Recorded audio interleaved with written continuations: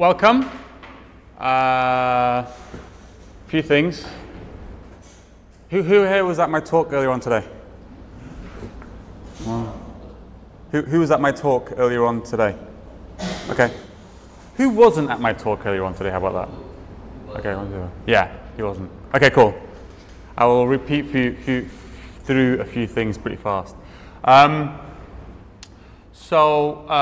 To kind of what we're going to cover today is 2 things really. So we're going to cover 2 examples we're going to work through with TensorFlow.js. One of them, we're going to use that mobile net model, which I kind of talked about today in the talk. And the other one, we're going to do regression. So an example is something called linear and polynomial regression. And that's all I think we've really got time for today, because we've only got 3 hours. We've only got a little bit of time today. This normally, if you wanted to do a full one, this is like an 8-hour plus workshop. So we've only got time for 2. And what I'm going to do is I'm going to have, if I can have you all join. I haven't actually checked these links. I just created them. Do they work? They don't work. Oh, that was all an elaborate hoax to get you to buy more Microsoft stuff. I don't know. Why is that not working? So I made a Slack so you could. Is that really not working? Damn. How is that not working? Let me go here. Wow. Do I have to click something? What did I call it? TFJS. Oh, I know why. Let me check that.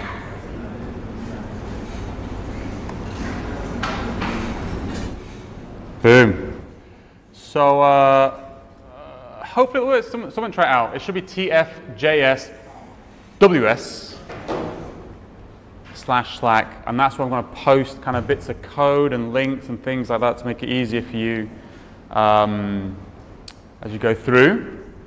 There should be a room called JSConf.Asia -TFJS. Check out. This is actually the Slack for our meetup group in London. So I recommend after the workshop, unless you're from London, leave the Slack because we channel announce stuff all the time. New what do you call them? Meetups. Meetups, yeah. So I arrived last night, and I didn't manage to get to sleep all night. So I'm not too sure what's going to happen today. We'll see. And then the other thing, same here, should be TFJS/WS/MobileNet. So basically, don't clone that. Visit that URL, and that will take you to the GitHub, and clone that GitHub to begin with. I'll give you a few minutes for that. Yeah. Did people manage to log on to the Slack? I have not checked their link at all. Has anyone successfully logged into Slack? Yeah? Okay, excellent. I can't check it because I'm not on the thingy. And I'm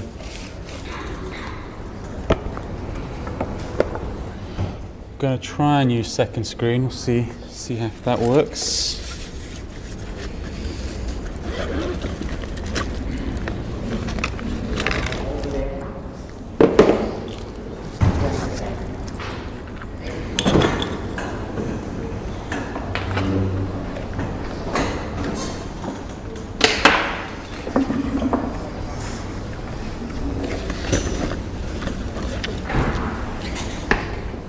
That is so weird.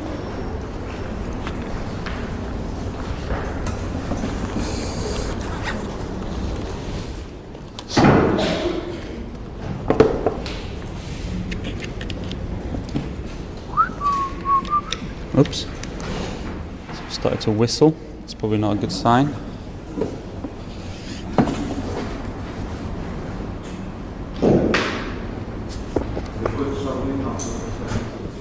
Sorry? The link for the GitHub? Yeah, it should be TFJS/WS. Yeah, WS.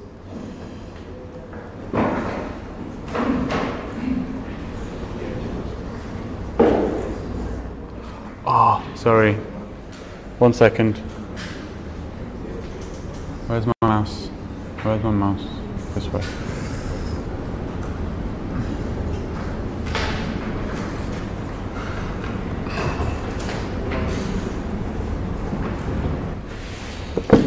And one other thing, duet. Just let me 2 seconds while I set this up.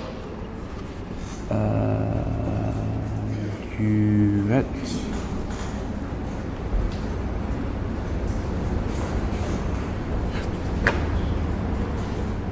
Yes! Oh my god, it worked. For the first time ever, it actually worked. First time, yes. So I am like this.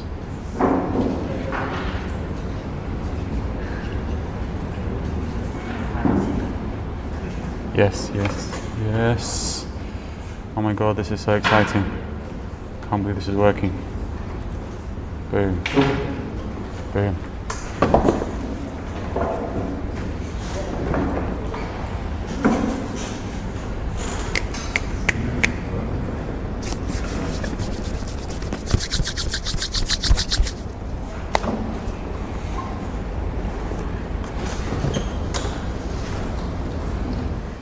If you just arrived, quickly take a snapshot of that screen because it's going to go in a second.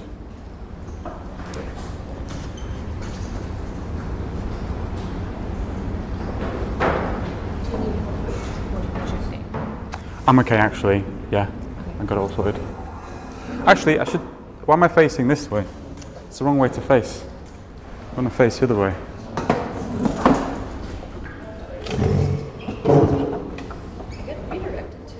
Yeah, sorry, I'll just fix it. I keep on saying it, I'll just fix it, hang on. Oops. The second one is WS. Both of them are WS. Yeah, both of them are WS. TF.js, WS, yeah, that was my mistake. Just gonna resituate myself.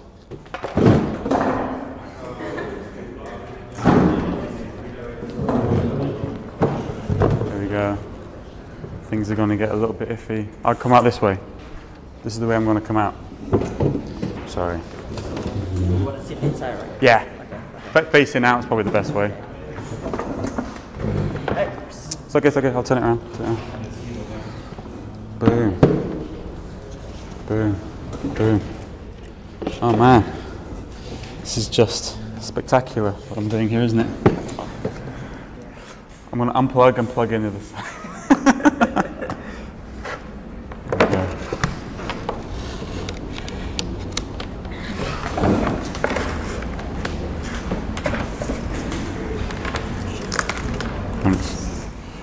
All right. What's behind me? That thing. Okay. Now you have to wait again.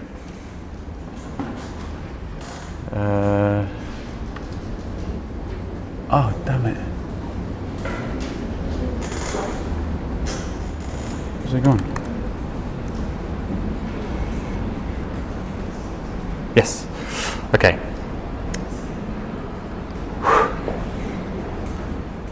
Where was I? All right, here we go. I'm just going to go. All right, so hopefully everybody's got that. If you weren't at my talk this morning, I'm just going to very, very quickly go through some of the things I went through again this morning. If you were at my talk this morning, consider it revision. So I co-run a meetup group called AI JavaScript London. This is where you can find out information about me, especially my Twitter. You can follow me on Twitter if you want to do that. Follow me on Twitter. Oh, if you want to take pictures, let's do a picture. After later. The agenda today, so this is what we're going to cover, is I'm going to go over a really brief overview of neural networks and TensorFlow.js. If you're at my talk this morning, then that's going to be old news. Then we're going to go through MobileNet, the thing again I showed you this morning. We're going to very, very quickly go over it to start dipping your toe into some of this stuff. And then, and I'm really sorry about this, there's just no way around it. This is like, this is the gentlest I can do it. This is the gentlest I can do it, but it's going to be a steep ramp up from MobileNet to regression. But this is the simplest use case that there is. So I apologize. No, don't apologize. This is just your life if you want to do machine learning, right? It's just your life. But then we're going to go through kind of what's called regression, linear regression, and polynomial regression. Hopefully quite a lot of this you're going to be sitting there on your computers tapping away, working, trying stuff out yourself. And I'm here if you've got any questions. I'll try and help out as much as I can. Turn to the person next to you. To your right. Turn to the person to your right. To your right. Say hi. Welcome. That doesn't make any sense, does it? It doesn't work at all. Say hello and introduce yourself to the person to your left and to your right. Right? Okay. Say hi, Asim. Hi.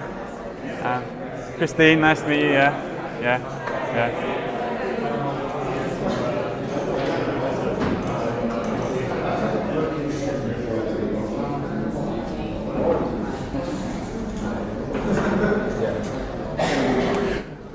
Good. Help each other out. There's a lot of people in this room, and it's going to be very difficult for me to kind of cover off and ask and answer questions from everybody. If you solve something, the person next to you is struggling, help them out. Help type on Slack. If you see somebody asking questions, type on Slack. Help each other out as much as possible, because it's nice to do that. Yep. So, introduction. So what we're going to be doing, there's very different types of machine learning. We're going to be doing, supervised machine learning today. But so essentially what you do is you get some training data in this type of model. You get some training data, and that usually is something that a human being has labeled in some way. As in, a human being has looked at that and said, I think this is this, or I think this is this. Okay? And you take training data and you kind of define that algorithm, and then you train it, and what that generates is a model. There's lots of different types of classifiers, many different types of them. What we're going to do today is using a neural network method. And the output's a model, right? And let's say this is a model which you trained it up using sentiment analysis with some words. So it knew if a sentence is a positive sentence or a negative sentence. And then when you give it something it's never seen before, like I love Asim, it can say that's positive. So that's kind of what this stuff is really good for, is you train it up on one set of data, then you can give it something it's never seen before, and it can come to a conclusion as to what that is. That's kind of opposite to what we'd normally do if we're programming. You have to kind of always think of every single edge case, and it'll only ever give you an answer based off of what you program. That's kind of the underlying fundamental power of machine learning, is it can kind of infer and give you answers to stuff that it's never even seen before. So we're using TensorFlow. It is currently, I still think, the most popular open source package for machine learning. This is an old slide, but at the time, the next biggest thing was scikit-learn, which is 30,000, but TensorFlow was 100,000. It's probably been surpassed that a lot. As I said this morning, we're using TensorFlow.js. TensorFlow.js comes with two different APIs inside it, two different kind of APIs. Use something called a core API, which if you're using TensorFlow, like Python and other versions of it, that's what you'd see as a core API. It's very low level. If you looked at something like that, you'd have to really squint to see the neural network. It's kind of like looking at a program and trying to figure out exactly what it's done. It's like the building parts of a program. So if you're really just doing neural networks all the time, there's lots of abstractions that you can use, and for that there's something called keras. So if you're doing it in Python, you use keras, which gives you a high level abstraction. If all you're doing is a neural network, but what TensorFlow.js, normally that's a separate separate package. But in TensorFlow.js, they've combined it. So there's actually two APIs in one, the core API and the layers API. However, today, you're not looking at the layers API because we don't have time for that. You're going only for the core API, but it's good to know, right? Yeah. What I'm going to show you in the core API is going to be like this many lines of code, and if you use the layers API, it would be like 2 lines of code or something. But I think it's good to understand how things work underneath, because otherwise you don't know, you're just using some line of code.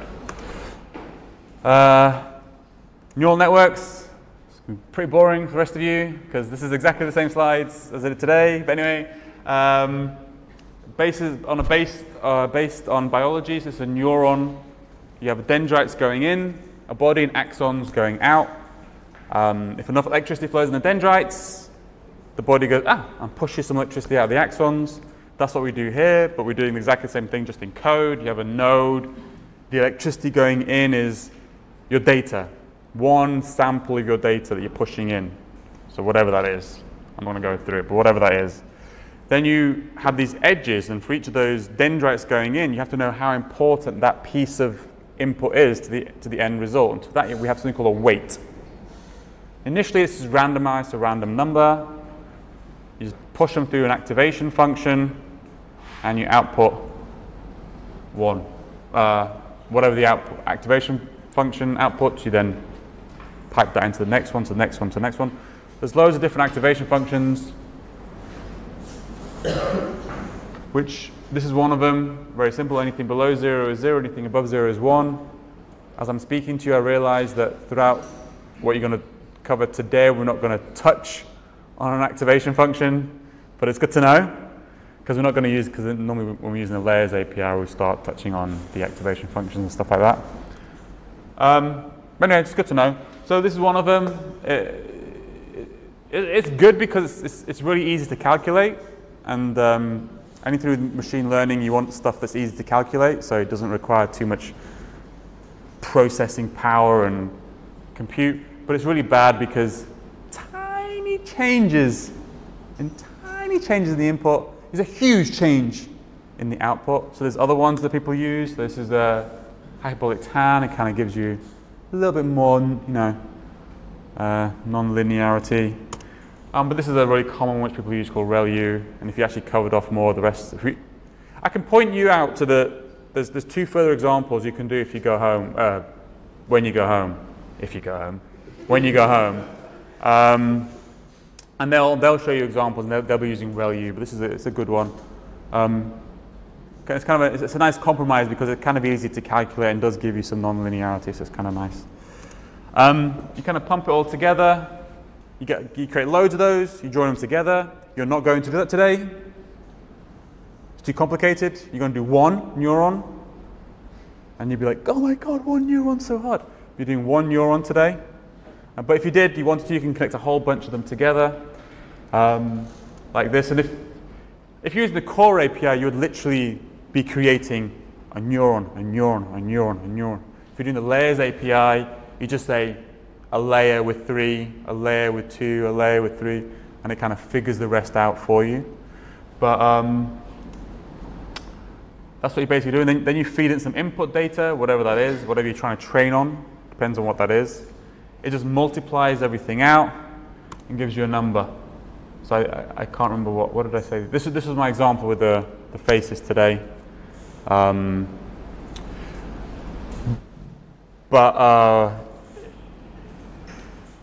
did I say this? Why have I not got the faces in this slide? I don't know. But anyway, this was supposed to be an example of facial features. You pump it in, it gives that a number. Let's say we know this input data should have been 8 instead of 3. We know it's wrong by 5. Of course, it's going to be wrong because we would have initialized the things randomly. And then what you do is you do this thing called backpropagation or tuning, or essentially optimization. Right? You're trying to change these numbers so the next time you pass this thing, all this data through, it's going to give you a 8. And that's what the training, when we talk about training a neural network, when we're training this stuff, that's what we're doing. We're just tuning these numbers using a loop and TensorFlow so that the next time it goes through, it's just going to give us an 8. And we'll tune those numbers to some value, right? That's kind of TensorFlow.js, that's TensorFlow. That's kind of really high-level overview of a neural network.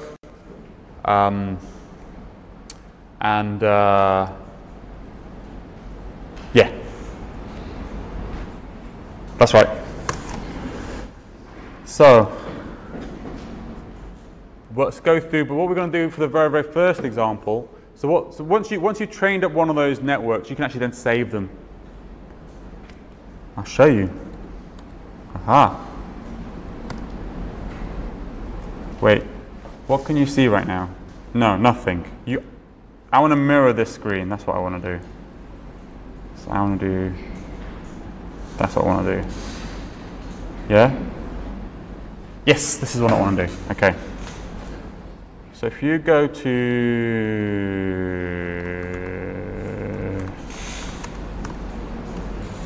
Here we go. If you just visit, if you go here, there's TensorFlow.js, TensorFlow.org. Oh, it's changed. TensorFlow.org/js/models. This is where you can find a whole bunch of the kind of the pre-made models that are available. That is growing. It's growing. So the one we're going to use is MobileNet. But you can see there's a bunch of others. Toxicity is a new one. So Toxicity. I wonder if we've got a demo of it. Well, demo. But essentially what Toxicity does is it doesn't just tell you if a piece of text is bad or good. It tells you if it's offensive and in what way is it offensive. So it tells you, we're dudes on computers, moron, you are quite astonishingly stupid. It's not an identity attack, it is an insult, it's not obscene. So you can see you can have like stuff that is an identity attack onto what somebody is. So it's kind of an interesting use case, this one. I think this is the latest one they've got. It's growing. You can try finding some yourself. These are the ones that are kind of very well, nicely packaged. And it's just a really great way if you just really want to get started. I know we're JavaScript developers here, so we kind of just like npm installing stuff and then just getting on with it.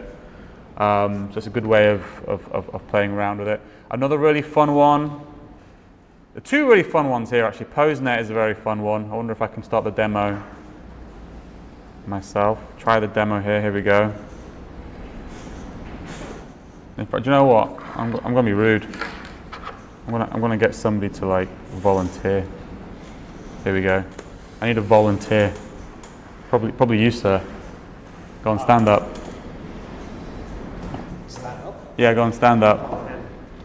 So you can see and move about. That's pretty cool. That's pretty cool, right? So you can do it. Yeah. For ages, I've just haven't had the time. I've wanted to make like a flossing game. See if you can do the flossings, because you can actually do multiple people. So I've often thought you could have two people making a flossing game. Make it. One of you make it, right? And another really fun one that I've only really started to play with is speech. So you can actually recognize speech. I wonder if it has an online demo. Don't know if it's got an online demo. It does have an online demo. I can't remember where it is. But essentially, they've got a model here which has been trained up to recognize the numbers 0 to 9, up, down, stop, yes, no, and it can just recognize those words just using the browser and the web audio API. So that's pretty cool. Sorry? It's at the bottom. Ah, there we go.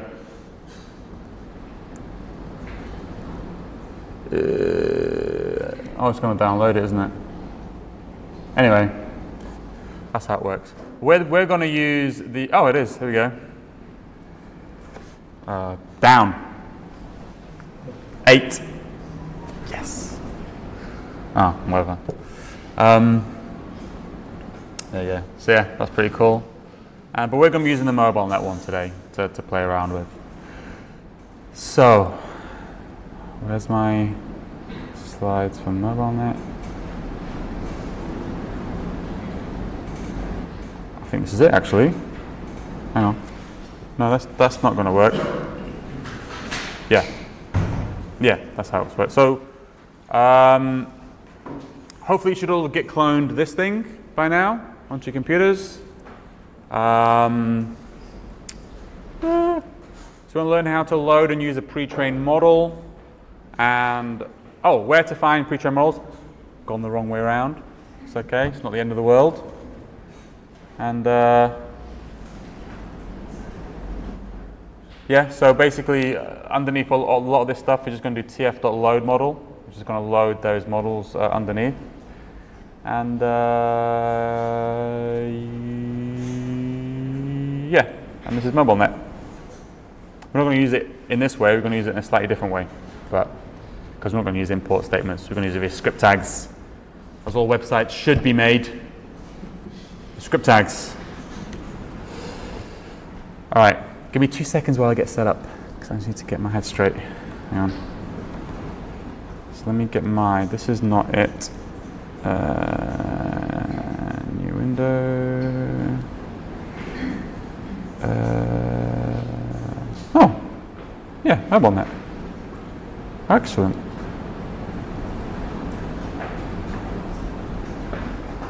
Uh-oh. Uh-oh. Uh-oh. Uh-oh. Uh-oh. Ah! Why? Why do I have C++ extensions?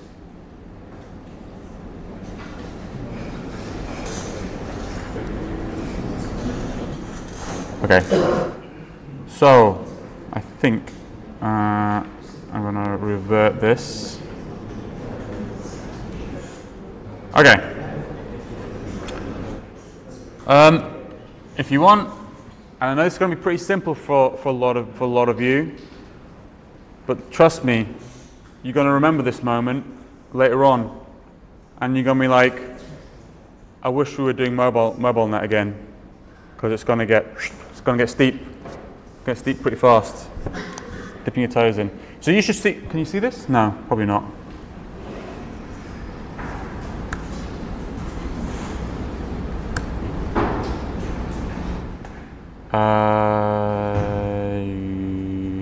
Oh, damn it! That's what I'm supposed to do. I'm supposed to do this. So this is what I'm going to do. I'm going to load up the completed one. So if in the folder you should see main.completed and main.js. Maybe some of you have already cheated and you've looked at the .completed code. Yeah? Well, this is basically what you'll end up doing, or should end up looking like.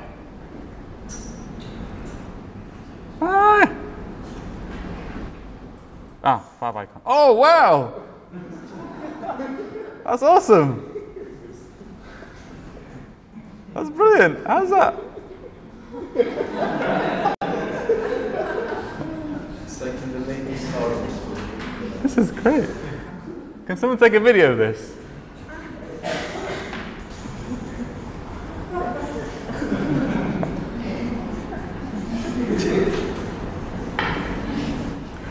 Cool. But let me just refresh that because the canvas went all wrong there. Oh no, why is that not? Oh, I know. So I think because I'm screen sharing, the canvas is a bit wrong. But anyway, so this is not going to work because my screen's it's not going to. Anyway, whatever. So the bottom of the screen is detecting what's in the image. This is crazy. What if barbershop monitor? No, it's not. It's got a phone. Maybe a phone. Wait. Modem.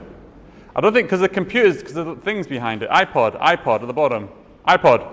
It's close enough. Close enough. So that's what basically what it's doing. This is what I was demoing earlier on today. This is how we're gonna. This is what we're all gonna build today. So. All that we've done here is two things. Oops, this is This is an old version. I haven't updated it. I'm not going to update it. Don't update it. Keep it as it is. So what I'm doing is I'm loading up TensorFlow.js at the top. It's 1.0 now. I haven't updated this in a while, so but it's the same. For this demo, it'll be exactly the same. And the other thing I'm doing is loading up MobileNet at the top there as well. So you could, if you're doing this properly,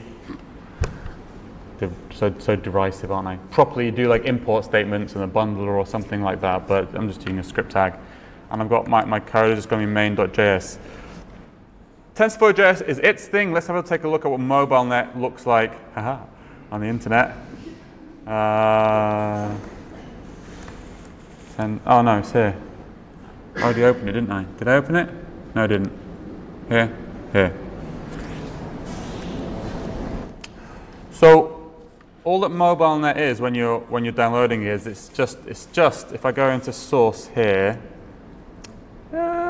index. All that MobileNet's doing is, if you look really closely at the source code, where is it going? Oh, it had to be doing it a different way, didn't it? Oh, okay, there's another way of loading it. You load graph model. So all this doing underneath, this is just a nice wrapper around TensorFlow, just to help you for MobileNet.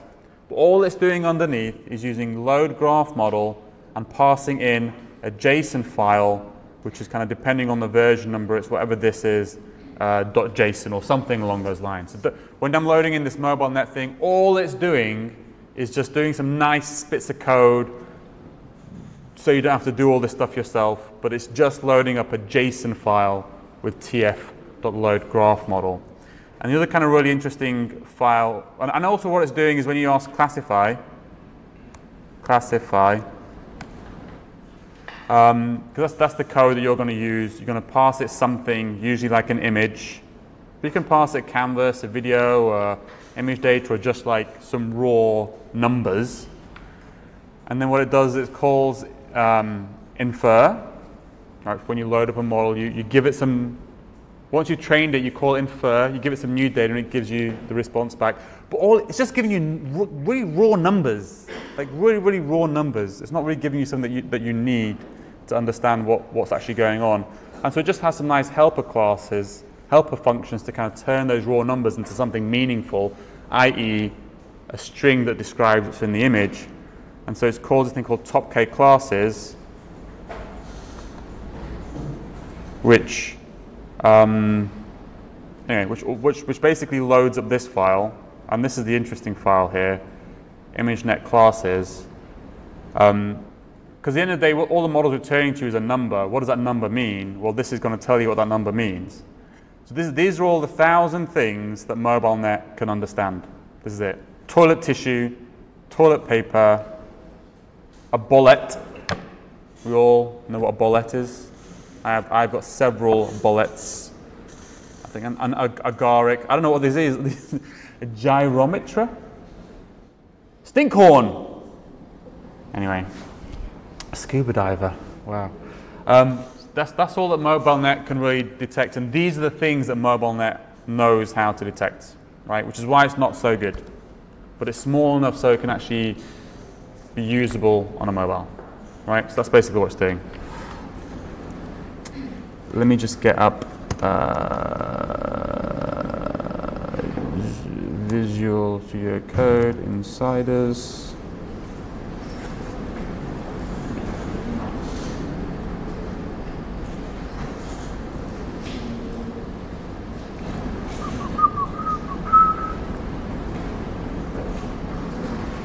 In fact, I don't even need to do that here. I can just do this.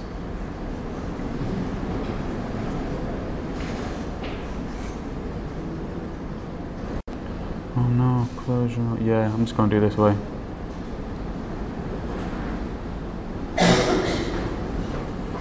Okay.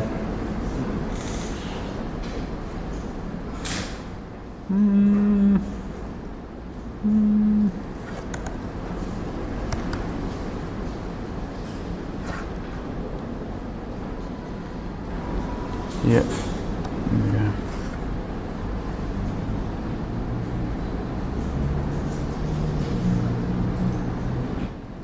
All right, so. Oh, yeah, the icon's changed. Cool. Yeah. Was that happen a while ago? Was it a few days ago? Man, I've been on a plane forever. Don't know this stuff anymore. All right, so you should see something like this in your main file. First thing you should do is, like, obviously there's hints there. To do one, what do we need to do? We need to load the mobile net to start the camera. So all you need to do is load the model. Yeah. Mobile net is already in your namespace because you loaded up with a script tag.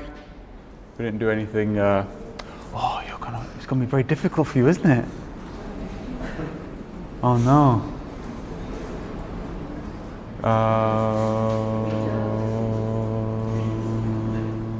Maybe we can turn that screen that way, and can you all see this screen from that side?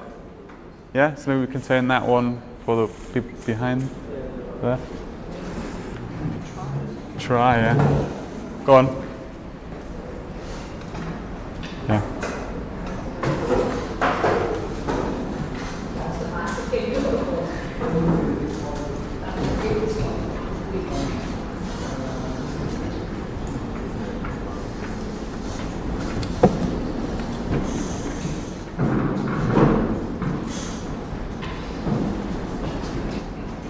Oh, opportunity for that picture. Self-picture. Yeah. Nice, okay. Not a nice picture. No, that's the wrong way around.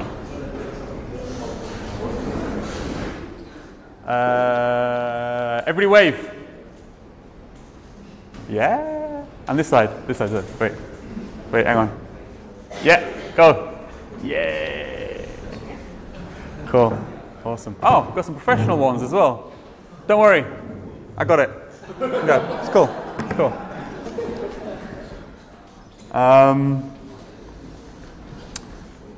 I'm back here.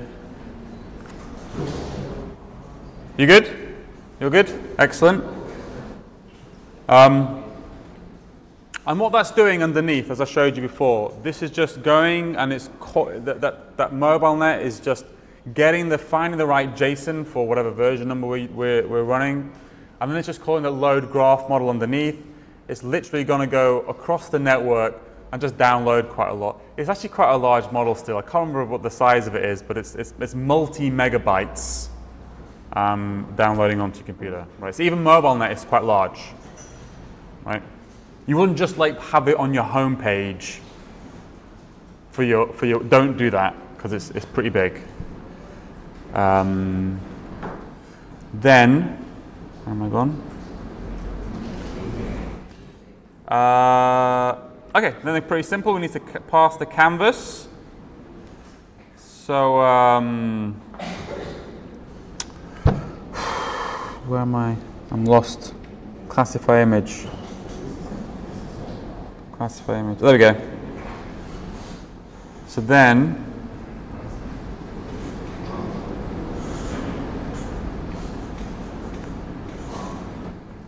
oh, I haven't explained what the code's doing. I'm sorry. So this is just doing kind of basically pretty simple. It's pretty simple stuff. It's getting, it's using the kind of get user media API, which is going to get a stream from the camera. Okay. And then what we do every second, I call take snapshot. So I have a set interval, and every second I'm going to call take snapshot. And all that that's doing is from the video stream, it's grabbing one frame, and it's drawing that frame into a context. Ugh. And then we're calling classify image, right? So then we have the image, and what we want to know every second. After we've loaded the model, we want to know what's inside it. So it's pretty simple, really. You just do predictions.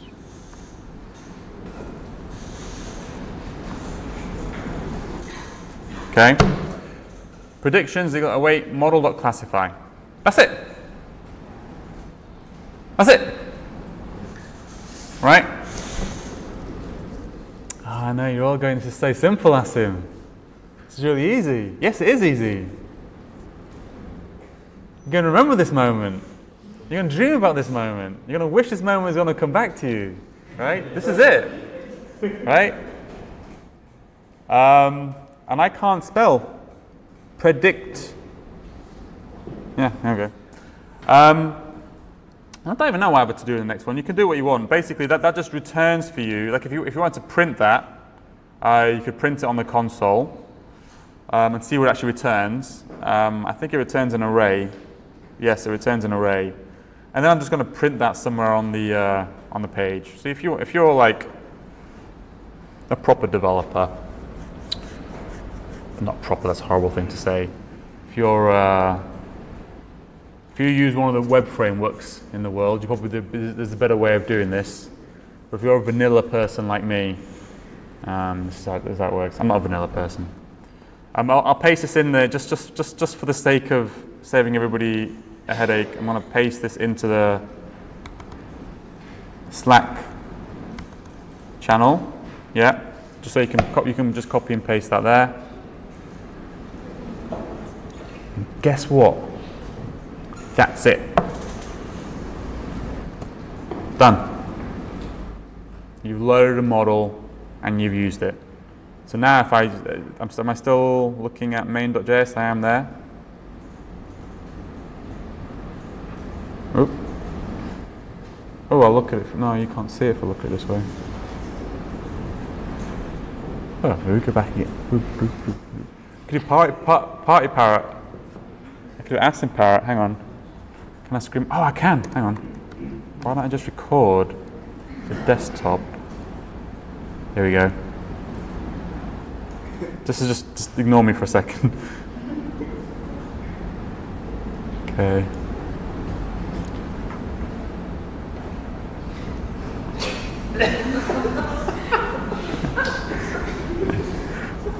Okay, there we go.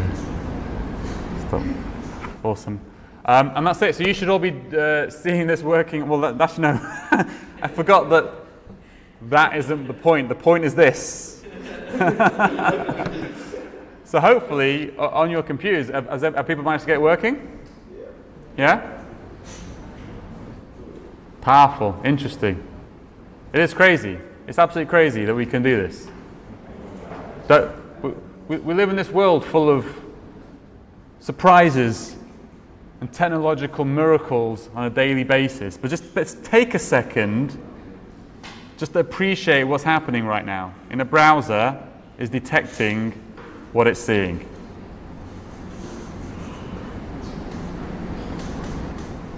Epic. It's the only word that you could use to describe. Nice, maybe use some other words.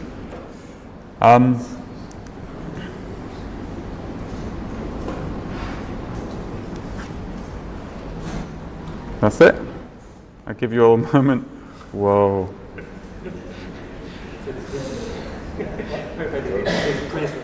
What's it saying? Prison. Prison. It does come up with some weird ones. Oh, it just said I was a microphone. I think because of my beard. There you go.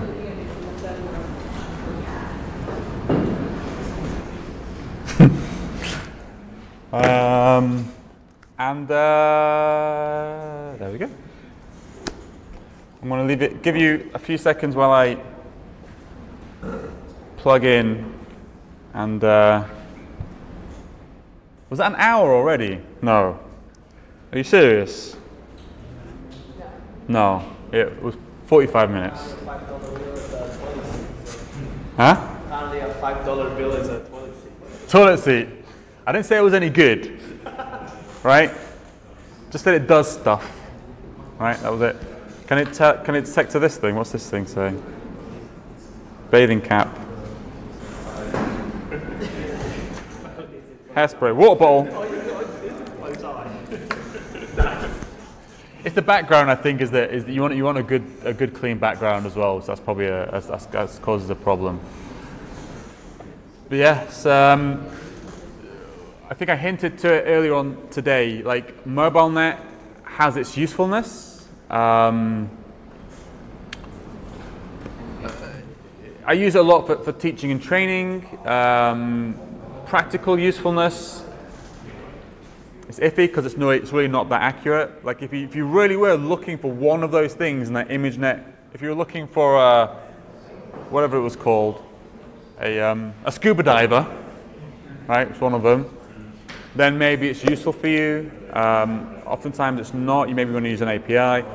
One thing it is useful for is something called transfer learning. I'm going to leave it for a second. They're all having fun. Everybody's having fun. Let people have fun. I can see it. I mean, if you want to take pictures of what you're doing and tweet it and tag jaw ache, that would be nice.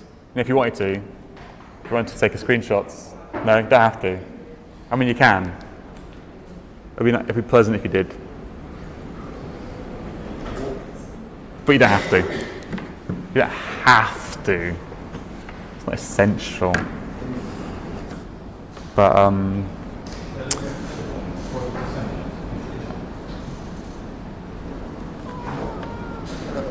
am I doing next? What am I doing next? What am I doing next? What am I doing next? Give me a second. You'll have fun there. I'll just get set up on this side.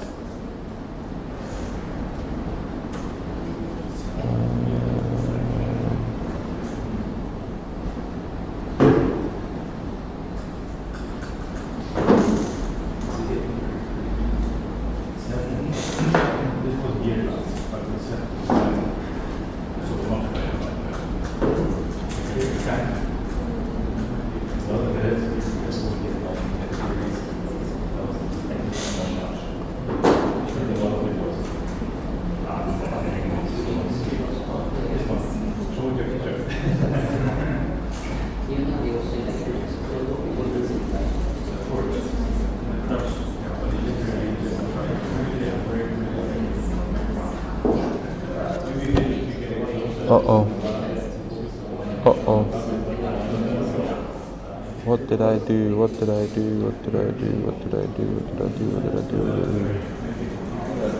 Give me a second while I figure out what I did.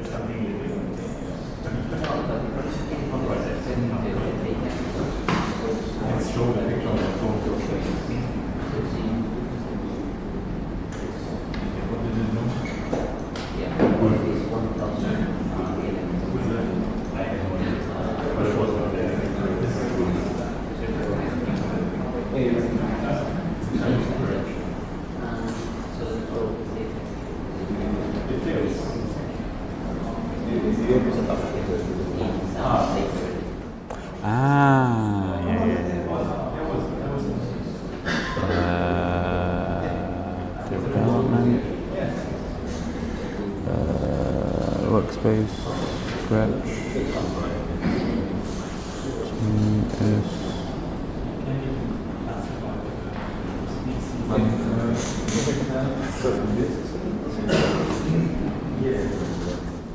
Sorry, give me a second. I'm just trying to figure out where my code is.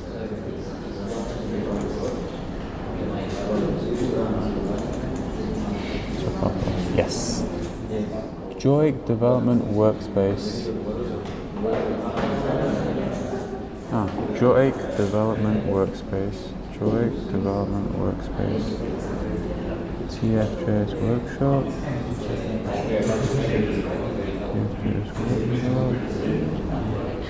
Do regression. Open. Yes, excellent. Right, and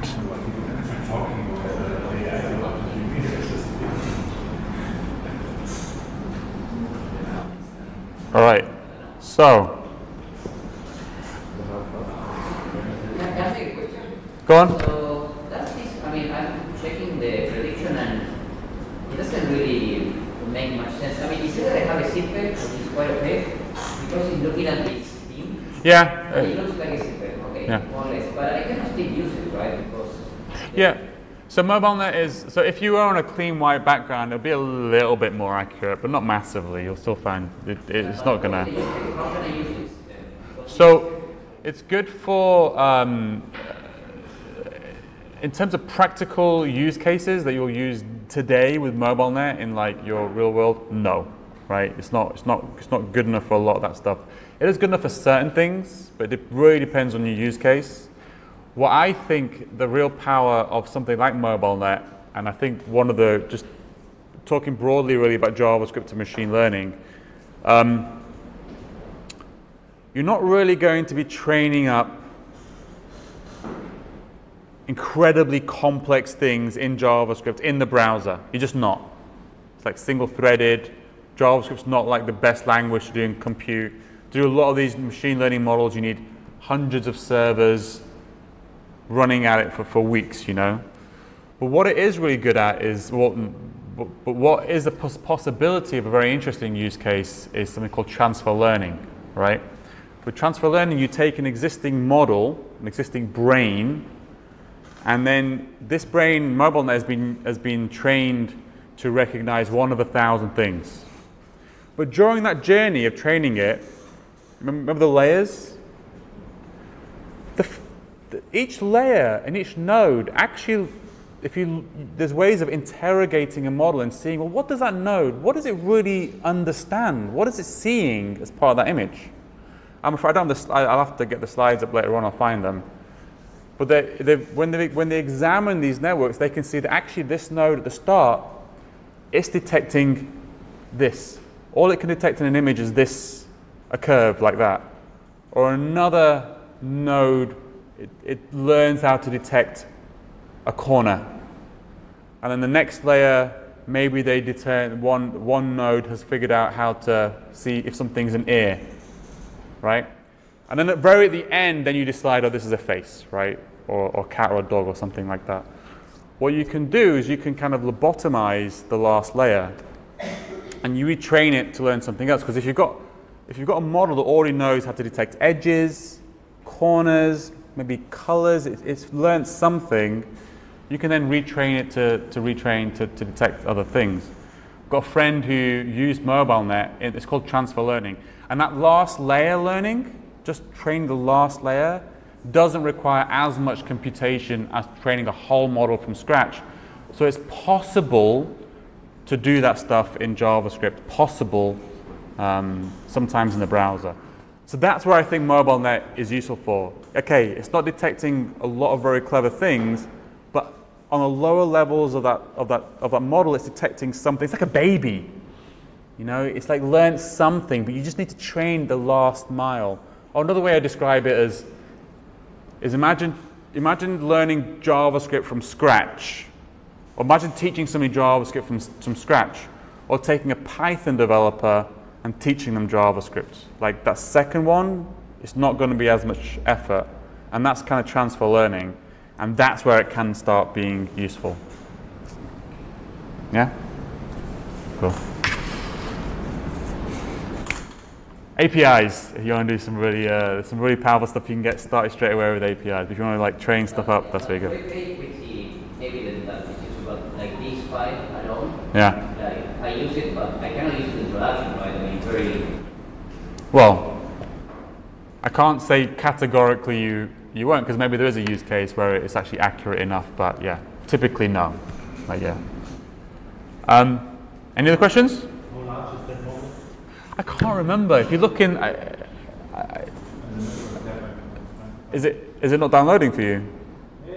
If you look in the network tab, because it's actually not one JSON file. That JSON file then triggers the loading of some shard files.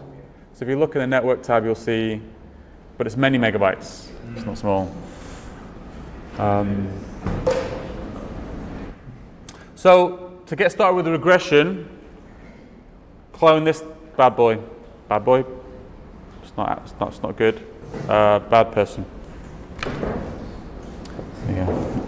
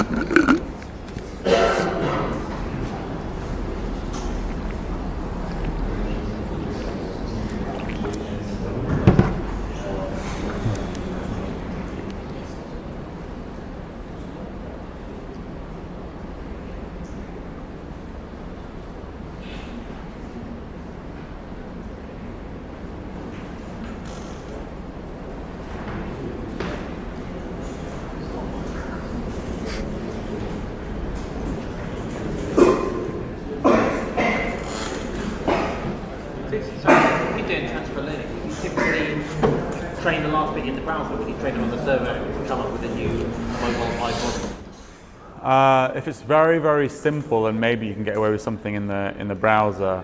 I think I was talking to you earlier on about he did stuff in Node on the server side because it just to compute it up. But yeah, you can still, it's doable in JavaScript. Yeah. I think it's good to play around with the stuff in the browser because it's easy to play around with. But then if you need to get a little bit more compute and you want to stay in JavaScript, you can use the Node.js version of TensorFlow. And then if you really want to go full out, you can rewrite it in Python. TensorFlow.js is generally used for inferring, like training. Yeah, for learning, and right now just for inferring. In the browser, you mean? Yeah, mostly just for inferring. It's like, yeah. I don't know, it's difficult to know really, and what people are really using it for, but yeah. All right, has everybody cloned it? Who hasn't cloned it? That's a terrible question. Who hasn't cloned it? We're all good, excellent. So regression, lots of different types of regression. So we're looking at linear regression, which is kind of, maybe you remember this stuff. You got a whole bunch of dots, points, and you want to find the best fit line between them. So kind of what is the linear relationship between these two sets of data. We have logistic regression, which is more, oh no, that's polynomial. Then we have logistic regression, we have polynomial regression, which is kind of a similar thing as linear regression, except you understand that the relationship is non-linear, right? Like, yeah. We call it logistic regression, which is more to do with probabilities. We're not going to go into that. So, for instance, this is a famous one. So, cricket chirps per minute and ambient temperature. So that actually has a linear relationship. I suppose up until they die, right? Up until they're dead. But up until then, it's a linear relationship. Famous for more temperature it is, the more cricket chirps per minute. Oh yeah, it's my friends. So extrapolating this data can be a problem sometimes, right? So you need to take it with a pinch of salt. You need to understand your data to understand where it might have a linear relationship and where it might not. Remember this? Remember this? Yeah? Yeah, here we go, back at school. Machine learning is maths. It's maths. There's just no way around it. I'm no good at maths. So it's a real struggle for me. And I'm very, very lucky that I've got a lot of friends who know the space, who are willing to spend time with me to help me figure stuff out. But yeah, it's maths, right? You do have to get to know it quite well. But anyway, this is an equation that describes a line. So y, the position on the y coordinate of the line is equal to m, some variable m times x plus b. Now b would be if x is 0, so this would be 0, so that would mean b is 5 here, right? That's the constant. Remember this stuff? Ah, so I feel so clever. Remember all this stuff from school. But that's basically it, and that's what we want to do here. So you've got this whole bunch of data sets of points, and you want to know what the linear relationship is between them. Right? This is how you do it. Okay. And why linear regression is a really good start to get to understand how to do neural networks is just because of this. Right? This is just a neuron. The same thing we had before. But we have x. Imagine your x and y coordinate of your point is your expected value and your input value, right? So your feature and what you expect. So it's kind of like having labeled data, a training set so you can train on. And then your m and b, what do we really want to do is you want something that will figure out, given a set of points, which is your data set, the best fit line. So you really want to it's going to tune some values for m and b. That's what you're going to be doing. And that's why linear regression is a good first step to understand how to build neural networks, because it's going to teach you this just one neuron. It's going to be so hard to get this one neuron right. But then once you got this right, you can apply it to all of them and join them all together. All right. I forgot. I actually was supposed to show you a demo. Let me show you a demo. Oh no, I didn't. Ah. Clever Asim. This is basically something like what we're going to build, right? This is what we're going to build today. So as you add points, it's going to figure out what that line is, and that line is figuring out basically a value for m and a value for b. That's basically what it's going to figure out, and it's going to automatically figure out what those are from your data sets. That's it, right? I think I skipped a slide. Let me go through this again so I don't skip anything. So, yeah. And so then, let's say we gave it a value of x1 and y is 16. It then figures out, let's just say, what have I done here? What is this maths? Oh my god. Mx plus b. Yes, right. So if we gave a value of x is equal to 1, m is 4, b is 12, y is equal to mx plus b, mx is 1 times 4, 4, plus b is 12, y is equal to 16. That's what this neuron would give us. However, we know, because it's our point that we created, that x is equal to 1 and y is equal to 13. So we know that the values here are wrong. The optimizer is going to run and it's going to retune these things. Do I have another slide? Retune those things to be better value. And this thing here is called a loss function. This is the most important part of it. You need to describe how wrong you are. You need a function that tells you how wrong you are. And that's what it's all about. And that's what I want to create. Okay? All right. So hopefully you should have a folder that looks a little bit like this. Yeah? There's one file missing. Main.js is not in the repo. Good. Create one. That's main.js is just create it, and that's where you're going to type stuff in. Because all these other ones is just different bits of code that you can use. Okay, cool. That you can use to figure out that you can go to, right? So we're going to go through kind of 1, 2, 3, etc., etc. And at the end, I'm going to show you linear regression, and then you're going to figure out all by yourself. You're going to figure out how to do polynomial regression. So you're going to figure it out, all right? Oh yeah, I checked in TensorFlow.js library in the source code. That's how I code. Yeah, I check independent libraries into GitHub. Yeah, no one thought of that before. I thought of it. Okay, obviously don't do that if you're doing it in production, right? Use the official version of it. I just checked in to make things simple. We're also using a library called P5.js. I'm going to go through that very, very briefly so you can see how it works. It's a visualization library. Who here is a React developer? Vue? Angular? Right? P5.js is not like that at all. Right? Do not use P5.js.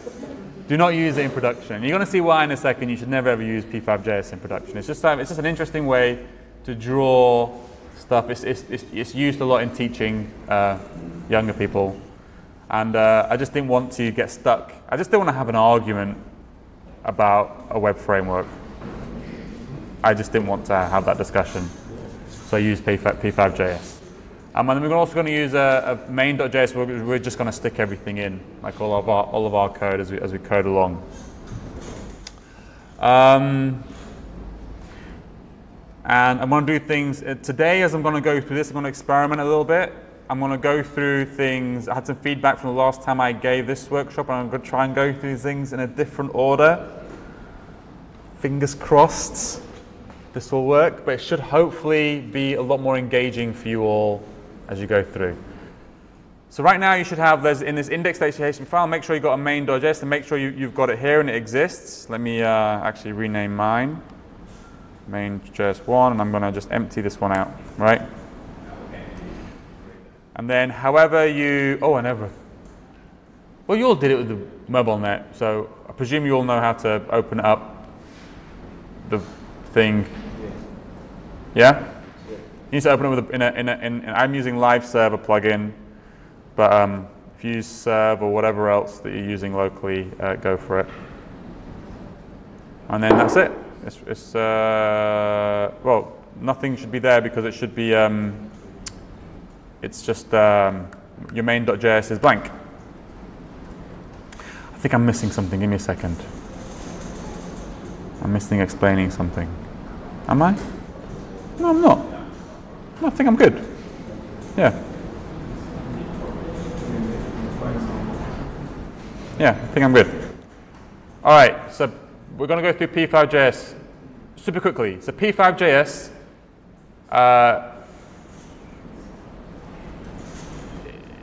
is amazing. It uses globals everywhere. So everything you've been taught about globals are bad is wrong. Globals are amazing. Okay? So what happens is that basically if there's two functions available called setup and draw, that's what it will call. Right? So it's expecting these functions of these specific names to be available. So setup is called before anything, helps you set up things. And draw is called, well, let's figure out when draw is called. Let's just see. Right? So let's just copy, if you want, you can just copy and paste it from .setup.draw, put it in your main.js, and hit save, right? And then open up in the browser, boom. Yeah? Do you see that? This is probably why you shouldn't use P5.js in production, right? Because it just draws as fast as possible, constantly. That's it, basically, right? Pretty cool. I think it even does it. So it's two. Even when it.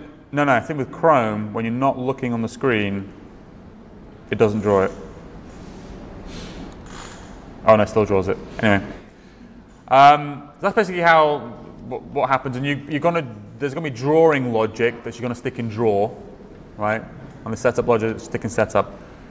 The main thing you want to do is you want to create a canvas area which is where you should draw stuff. So if you go to 2.canvas.color, you can grab that line from the setup there and copy it into your main. Okay. Create canvas, again, another wonderful global. And then we have these other things. It's now given us window width and window height. Another globals. Why is the coding not like this? Why don't we do it like this? It's so much fun, right? Basically, this is the window, the width, and the height of the window. Just saying create a canvas. It's literally creating a HTML5 canvas, the full size of the screen. And once you've got a canvas, you can do fun stuff, like you can set the background, just the background, right? I don't know what color that is. Maybe it's gray. It's red, green, and blue. That's all that is. Or you can actually, if you wanted to, you could kind of, well, let's just see it working first. And there you go. What is that doing right now? Every time draw's called, it's painting the whole thing, every single pixel, that color, right? Drawing it from scratch. It's going to do it every frame.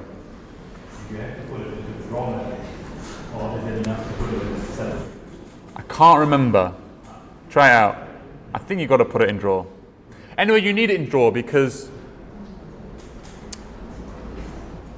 if you drawed a line, it doesn't disappear. You've got to paint over everything again and draw it all again, right? It's great. It's fun though, it's fun. This is how coding should be. Or you can do like red, something like that. Nice. So you can set a background, and I think this is the point where I'm going to jump ahead. Say again? Oh, you know P5.js? No loop. Yeah, I think I remember this. With a capital L? Yeah. And it stops the looping, yeah? Boom. And then loop, right? Loop to start looping? Well, let's just see. Yay! This is why it's so much fun, yeah? It just works, right? You just type. Uh-oh. Oh, okay. Don't use no loop. Let it loop, let it loop, let it loop. And I think this is the point where I'm going to be, going to skip ahead, hang on. Skip 3, 4, 5, or go over very fast. I'll go over it very fast. 3, you can have a look at it if you want later on, but this is how you draw text. You define a fill color. This is almost just like, it's all sequential. I know with JavaScript it's all about callbacks and stuff, but this stuff is just sequential. What is the color of the pen? What is the font that I want to use from this point onwards? What is the text size I want to use from this point onwards? Draw the text hello world in this position, X and Y. X is at the bottom, Y is at the, Y0 is the bottom, no, top. Can't remember now, let's figure it out.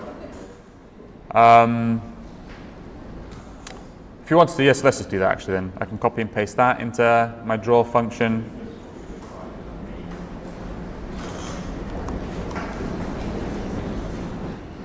There you go. Hello world, I like ice cream. I don't like ice cream. I'm intolerant to milk protein, not lactose, milk protein. Very bad for me. And also Brexit supporters. Just 2 things. Hang on, I'm lost now. I'm lost. Where am I supposed to be? Yes. 3, 4, 5. That's how you draw text. You can also draw shapes. So if you're used to kind of like drawing tools, like you can set the stroke weight, the stroke color. You can draw an ellipse of this X and Y and this size. And then you can say from this point onwards no stroke, right? So that's what I'm going to do here as well. Just going to drop it in there. Okay. I'm just going to draw a circle in the center of the screen, theoretically in the center of the screen, because it's window width divided by 2 and window height divided by 2. Right? Let's see. Let's get rid of that. Let's get rid of that. Let's get rid of that. Let's get rid of that. Let's get rid of that. Let's get rid of that. And let's get rid of that. Go down there. Boom. Very, very faint circle. Why is it that color? I don't know. Oh, because I've lost the background. Let's set the background. Background. Oh my god. How do you spell grey? G-R-E-Y or A-Y? A. Are they both valid? Are you serious? I think it's CSS because I just typed in light golden broad yellow and it works. Have you just like blown my mind? No. Wait. Are they both valid? Was that the same shade?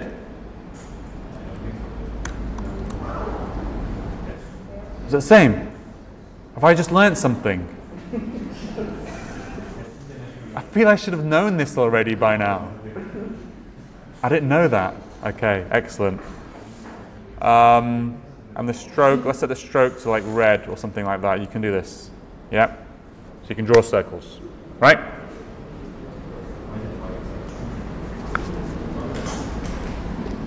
I really feel I should have known that. Why is the center white? I think I must have set it. Oh, interesting. I think that's the fill. So the fill must be white by default. So if I set fill to blue, maybe fill. Oh my god. How do I not do that? Escape? Yeah. Blue.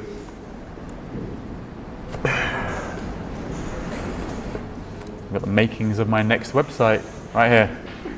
All right, color selection, spot on. And the next thing I was going to skip over was 5. And lines, okay. Did I go over lines? No, I didn't. So lines is kind of very similar. You just have a line that you can draw. In fact, let's just draw a line in the middle of it. Let's not go nuts. So a line, x, y to begin, x, y to end. No, x1, y1, yeah, x1, y1, x2, y2, so 10. So it should be kind of going, no, that way down, I think. Yeah. So the x and y is top left, which is really annoying when you're drawing graphs and lines, because you want the y to be here, y0 to be there. But anyway, that draws a line. Boom, you can draw a line. All right. Okay. And now I'm going to skip to 7. Boom. Okay. Cool things you can do. Again, loving the globals. You've got to embrace the globals. Okay, they're great. They're fantastic. If a function called mouse clicked exists, guess when it's called? Every time the mouse is clicked. Why is life? Why is it not this simple? Simple, right? Mouse clicked.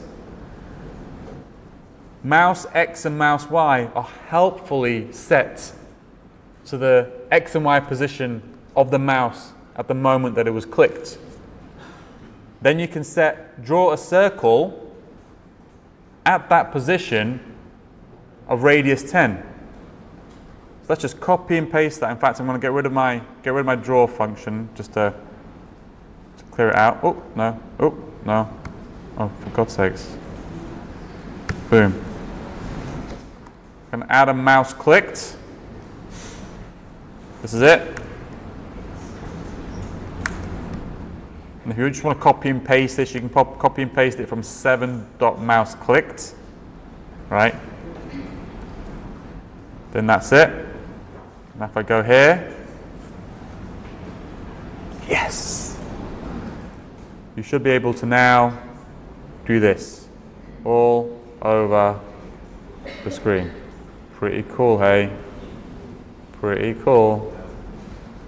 Now you're starting to like P5.js, aren't you? Yeah? Yeah?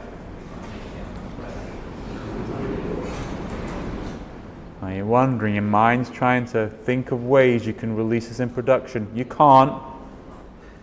Don't. Right? Well, there you go.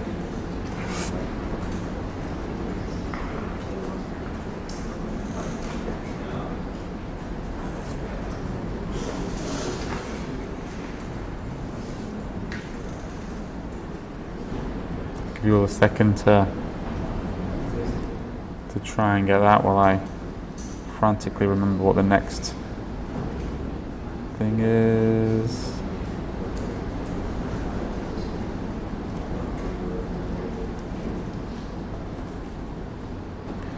Okay. Hopefully you're all working on that. What I want you to do, I want to give you a little bit of time now to focus on this. Create two variables that are, am I letting these? Am I letting these? Hang on. Let's let them. Yeah, let. Oh my God. X's, right? Let Y's, right? I just want you to, every time the mouse is clicked, see this X and Y? Just start collecting them. Collect all the X's in the X's array, collect all the Y's in the Y's array. Just do that.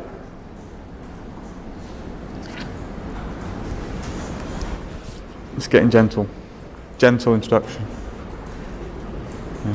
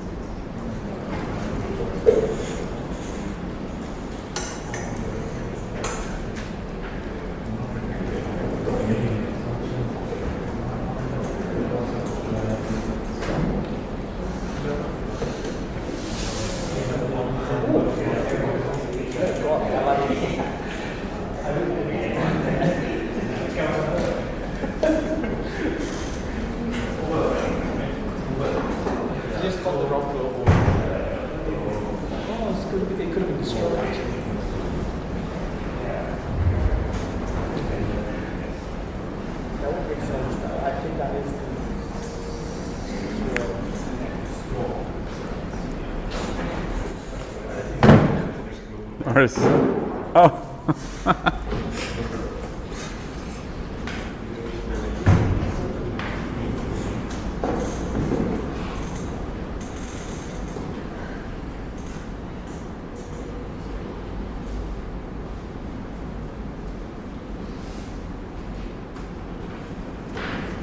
Sorry, I'm just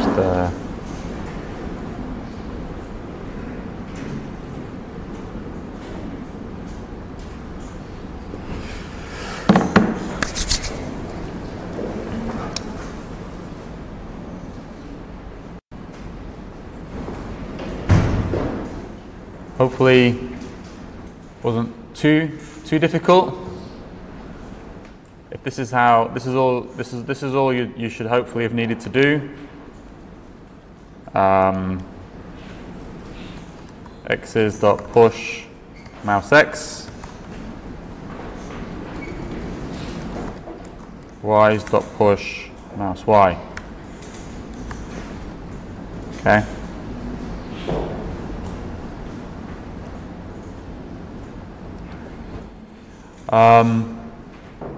Let's not bother drawing it for now. So that's it, right? In fact, I can just it's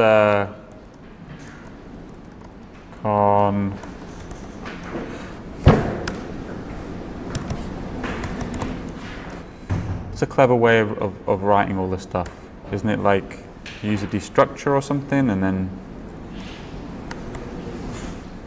man, tell me if I'm being an idiot. What am I doing right now? Okay, does this work? Man, how am I even doing? How am I even thinking right now? Is that a thing? Yeah. Is that a thing? Can I do that as well? Let's just, if this works, I'll be happy. Okay, it's working. So that's basically creating me two arrays, one with all the x values and one with all the y. Is it? How come it's only going printing one? Let's should be printing two. Here we go. There's 2, 1, 2. Right. Okay. X's and Y's. Right. However, you can see it's actually storing in like the actual X and Y of the position in the screen. And my screen might be different to your screen. So a lot of the time when we're doing stuff with machine learning, what we want to do is we want to normalize our data, and you usually want to normalize it to between 0 and 1. That's kind of a really good thing to do. Keep everything, normalize it between 0 and 1. So if you know the width of your screen, you know that you clicked kind of there, then that's probably about 75%, or 0.75. But P5.js has like a nice function that allows you to do that, and that's called map. Okay, and with map, what it does, I'm just going to copy and paste the whole thing to the bottom there. Here we go.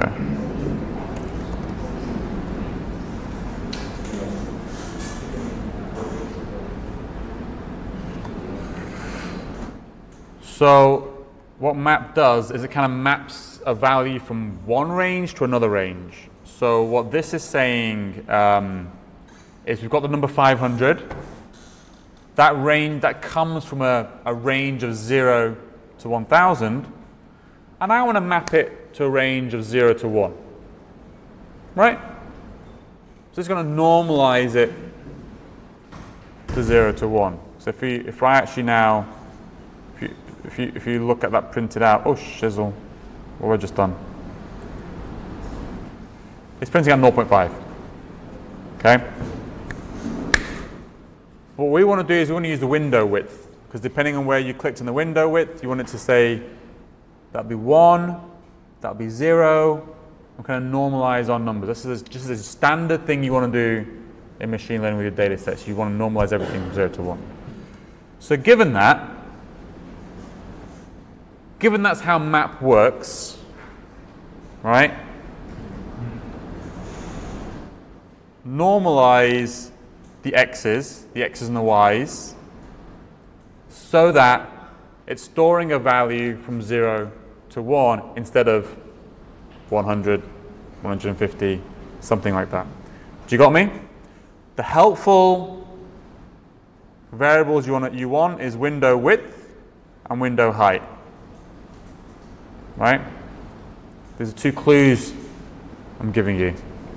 Right? So map, window width, window height. If you want to see other examples of map working, you can look in 6.map.js. There's lots of examples there to play around with. But that's basically what we want to do here. Give you a few minutes. We haven't touched on TensorFlow yet, have we? Right? I know. We're getting there. Again, as I said previously, you're going to remember those moments when you were just drawing circles on a page. You'll remember it fondly.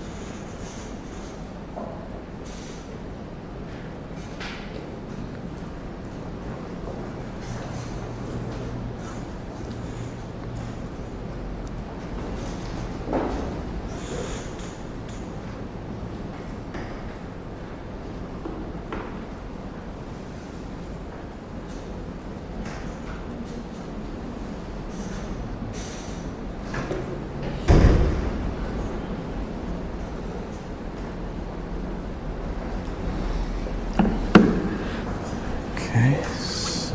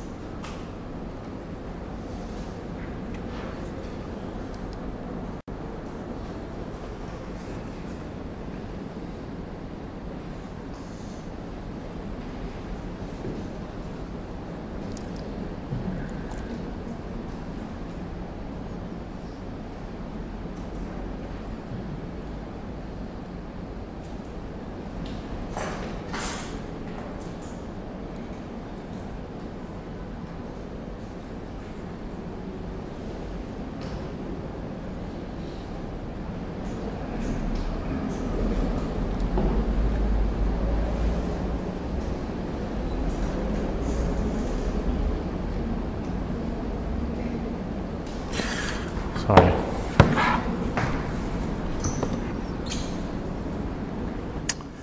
All right.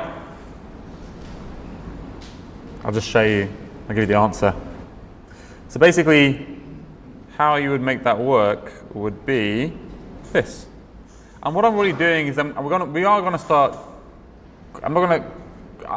showing you enough of the code so that later on, when you need to start changing some of this stuff yourself, you kind of know what you're looking at, right? In terms of drawing stuff, and in terms of getting data in the right way.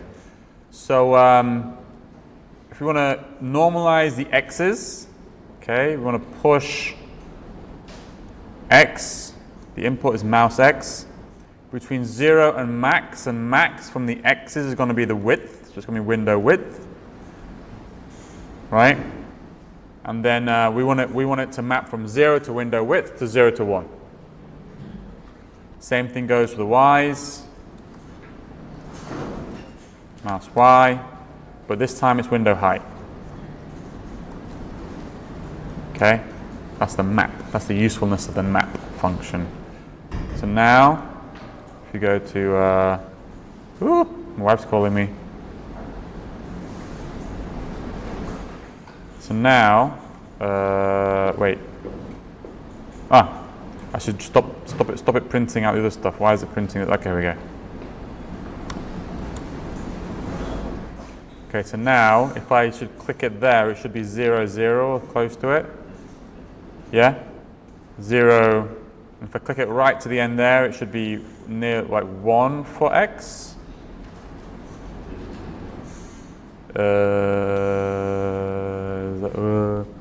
Yeah? Yeah. So this is the second one. And we click bottom right, it should be almost 1, 1. Yeah. So 0.99, 0.974. So we've just kind of normalized everything from 0 to 1. Right? If you look in the functions, calculate line? No. Collect points, which is kind of the collect points is where we're going towards, what we should end up with.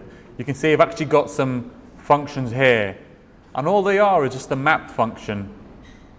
But I've just kind of created helpful versions of them that do essentially the same thing. So norm just saves you from having to write all of that stuff yourself. So if I put it here, I'll just paste them at the top like that. So with these, all this is doing is calling map,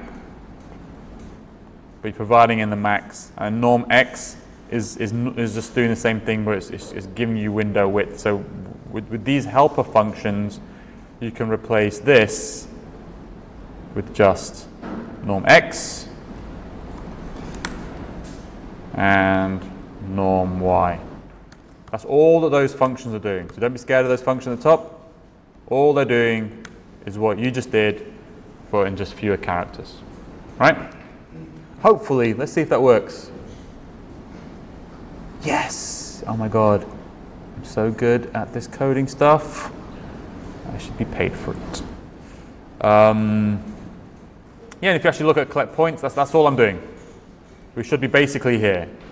Oh, that's how you do it. That's a clever way of doing it. There you go.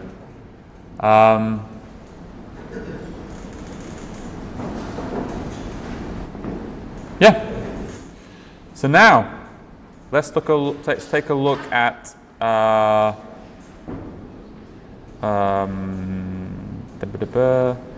map, collect points, explain lines.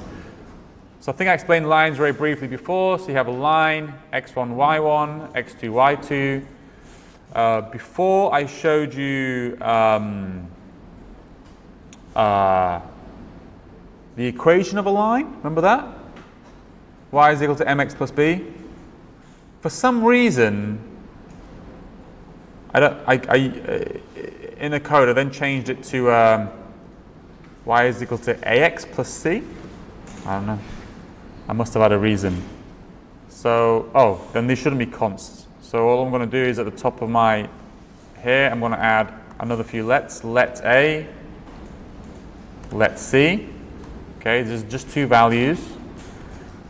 And then I'm going to create a function which is going to give me a value of y given a value of x. Right? Uh-oh. Okay.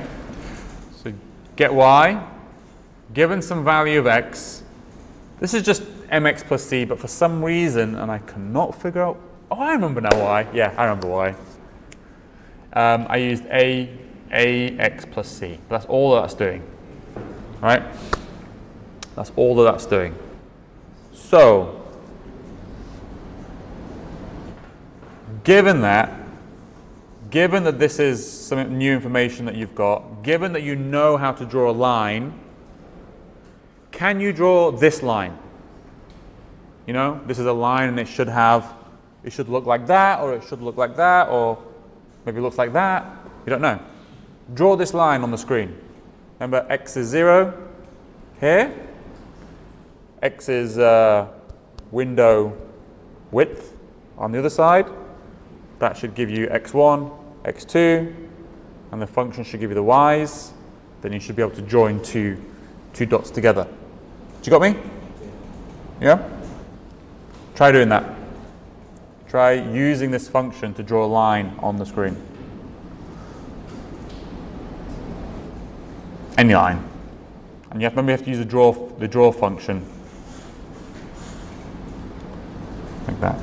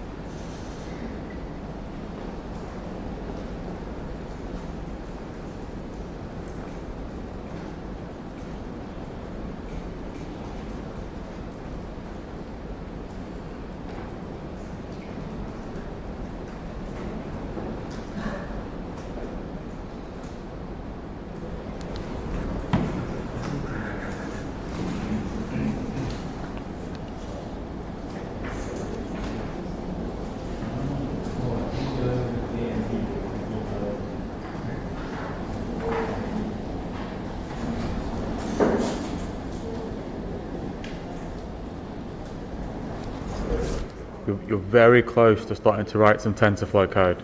I promise. Very close. Very close. I'll give you another minute or so.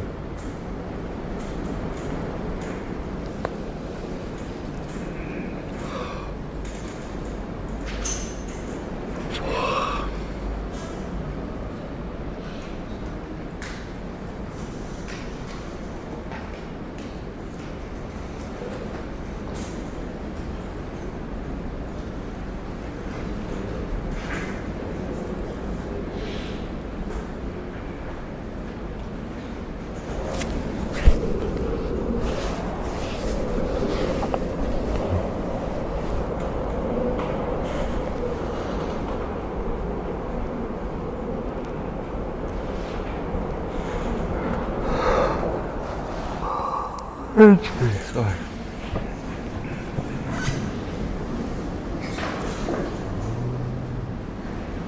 Oh, yeah, I thought. Yeah. All right, I'm going to draw a line now on the screen. It's going to be legendary. So, what do you want to do? Let's get an x1. Where's the x1 going to be? It's going to the furthest left of the screen, so it's going to be 0. Let's get an y1. Okay, so what is the y given a value of x? Well, we've got a nice function above called getY. Let's just call it getY x1. There you go. Now we've got an x1 and a y1. Let's get an x2. x2 is equal to the furthest right of the screen, window width. Let's get a const y2, get y x2. Boom. Now we have an x1, y1, x2, y2. And then let's draw a line. Let's give it a stroke. Oh, what the And let's give it a weight to give it some, weightiness, thickness. And then let's draw our line. So, what the line. x1, y1, x2, y2. Boom. This should hopefully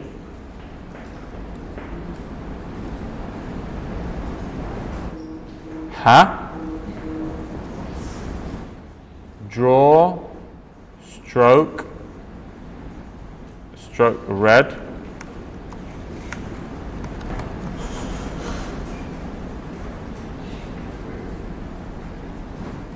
What have I done wrong? I got two draw functions.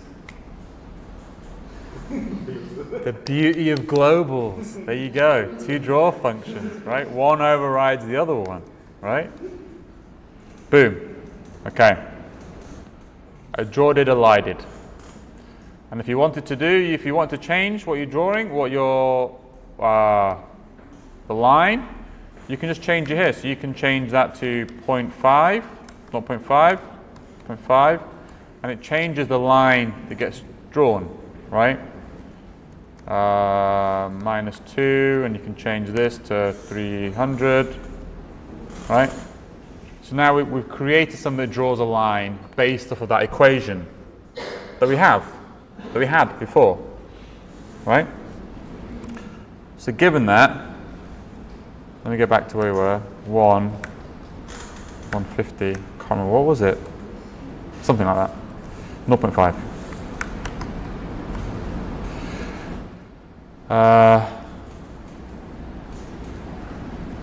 That's the line. So, and we've also got this thing at the bottom. I've still got mine there. Where is it? Here. I'm going to just I'm going to still draw the circles. Give me a second. Ellipse. Okay. And let's give it a stroke weight of like 3 and black. Okay. So I've got this line here. We've also got this data points here. Okay, remember we need to figure out the loss. Like how wrong is this line? If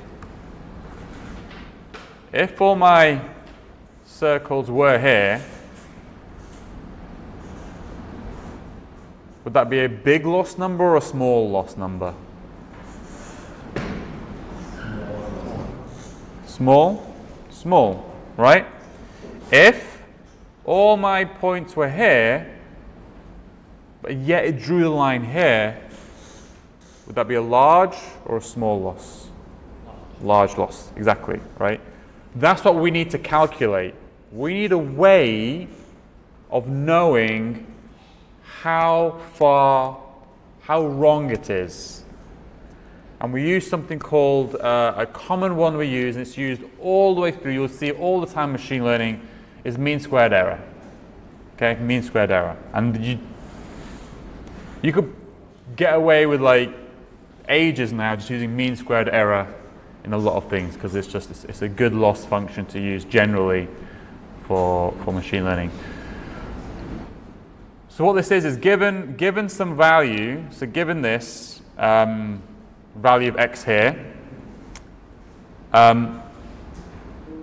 you get this is the actual value, and this is 1 and this is 1, and yet however, if you were to look on the equation, it would kind of give you these numbers here.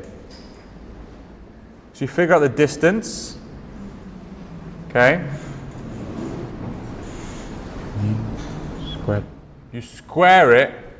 Oh man, this is where the jet lag's really going to kick in for a second. I need corrections. If anyone wants to correct me, correct me.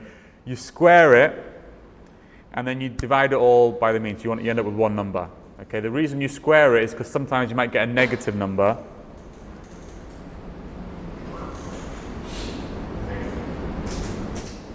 Yeah, and you need it to kind of, you don't care about the signage, you don't care the direction it is wrong, right? So that's why you square things. And that's basically what we want to do now, is we need to calculate the loss. It's super important to understand your loss. It's super important, because remember everything I showed you? Like it needs to know, TensorFlow needs to know how wrong something is in order to tune something.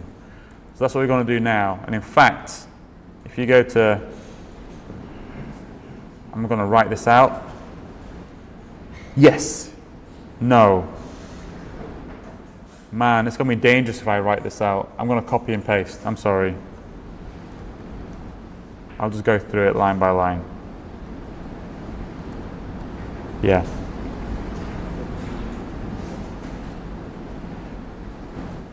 So it's the same code you just saw before. Same stuff you did before. Mouse clicked. You've done all this before. You're storing everything in X's and Y's. And then you call loss. Remember, our A and C is fixed here right now. What happens when you call loss? For each of the X's, okay, you get the X and Y. You then pass it through. You kind of need to do this, kind of take the 0 to 1 value. Oh no, you don't need to do that. Anyway, that's what I did. You basically get the Y value. You take the difference. Okay, that might be negative. You square it, you sum it all together, you divide it by all the x's, all the values, and you get like something called a loss. And you print it out, right? And I've actually got in the rest of the code here, if you copied and pasted the code from calculate loss, you'll see that I'm actually drawing that loss value on the screen. I'm drawing it on the screen, okay? As text. So that's the only real difference between this and your other code before. That's it. Just calculating a loss value. Right? So if I now load this up in the browser, this is what you see. And if I if I click here, if I add it, there's no X's and Y's now because I haven't added anything. If I add one close to it, oh, fingers crossed. Yes! The loss is low. Right? The loss is very low. If I hopefully start doing it away, So loss increases. And now if I add some more data points closer to it, the loss reduces, right? That's what's going on. And so imagine this is our data here. This is our actual data, like something like this. The line's wrong. The line's wrong. But now you have a number that describes exactly how wrong it is. And TensorFlow then uses that loss to figure out how to adjust the A and the C. That's all you need to do, is you need to find the right value of A and C so it fits perfectly in all those dots. That's all that we're doing here, is we're tuning that value of A and C. That's all we're doing. And that's the magic of TensorFlow. It's not really magic, it's nothing. Right now you're like, is this it? This is it. This is it. This is all that machine learning is. Right?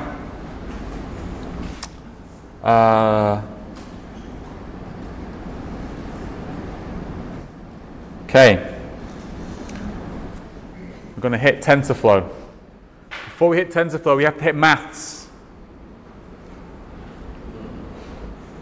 Maths, right? Matrices. Let's go there. Matrix maths. Dig deep. Dig deep. I wanted to get some food. Hang on. What did I want? Not food. What's the other stuff that you get? It's not food. It's coffee? Did I want I can't remember. I think I wanted a coffee.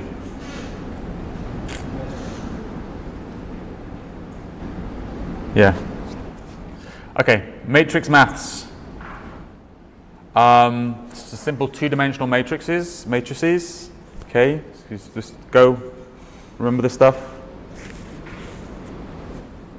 Back when you're kind of adding kind of matrices together, this is it. As long as they're the same size and shape, you just kind of add the appropriate stuff together, and it gives you the output matrix. Okay.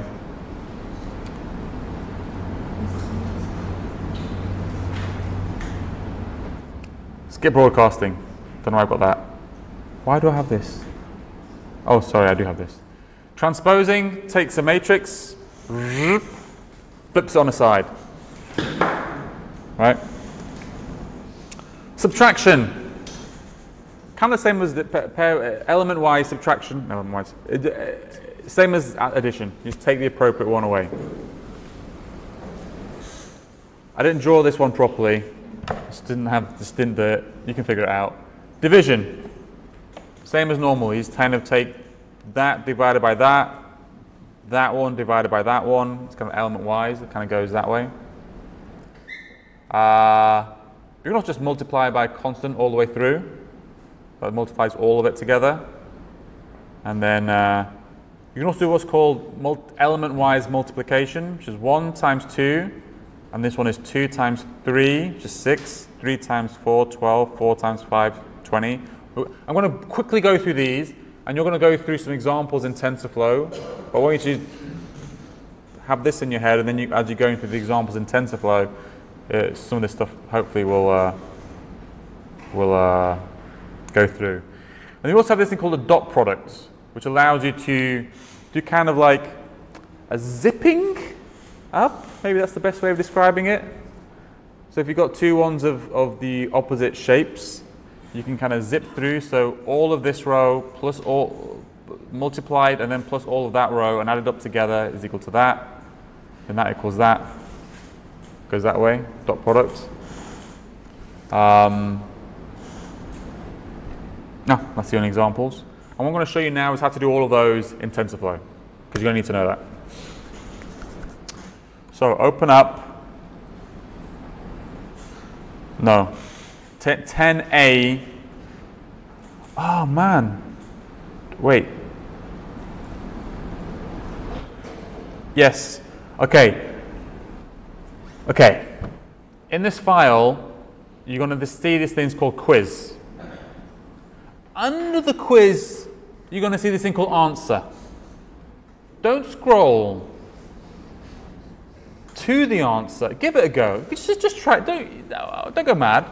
just give it a go. Try it out, right? Don't scroll all the way to the answer. Oh.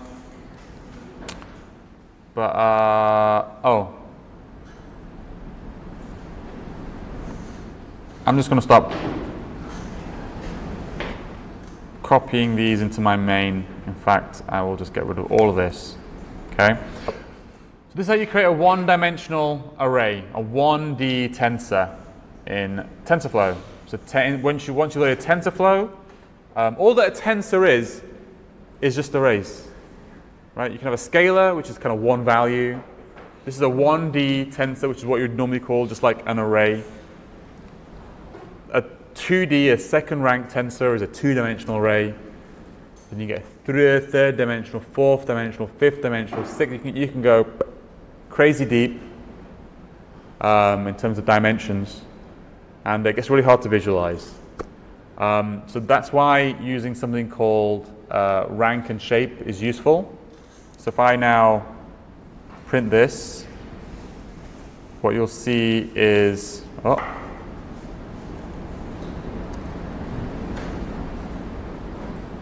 why is it not printing the rank and the shape?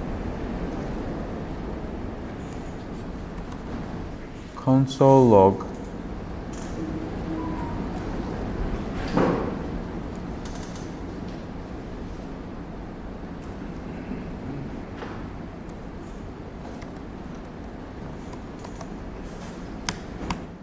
I don't know why that's not printing out.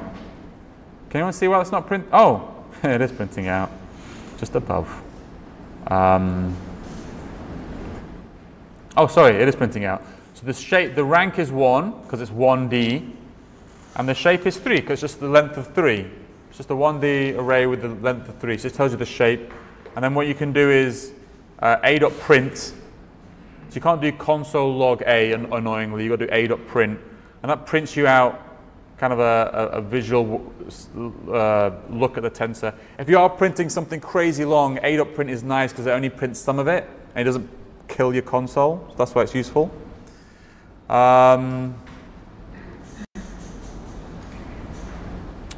If you do want to make it kind of clearer, you can just, say tensor 1D, and it will give you an error if you give it something other than 1D. If you don't provide the 1D, it will try and figure out what it is from the data you're giving it. Okay. The other thing, and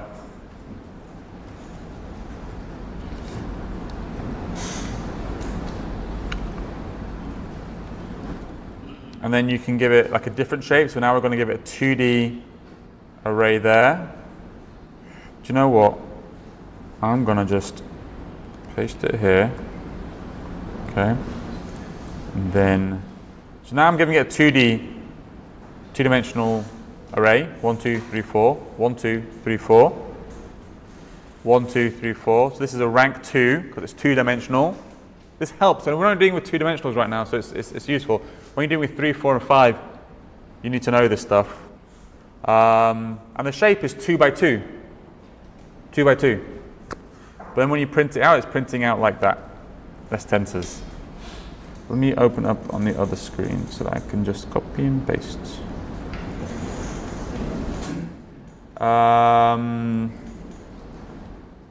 Another way you can do it is you can just give it a flat. You can give it as 1, 2, 3, 4, just as a 1D array. And then you can say, actually, I'm going to give you as a flat array, but the actual shape is 2 by 2. You can do it that way if you want, and that's useful, very useful, especially when you're loading up tons of data and you just stored it as one CSV file, and you just want to load it up and go, here it is, by the way, this is the actual end shape, don't bother. You'd have to reformat it into the right shape before you give it. But anyway, there you go, it's just done that.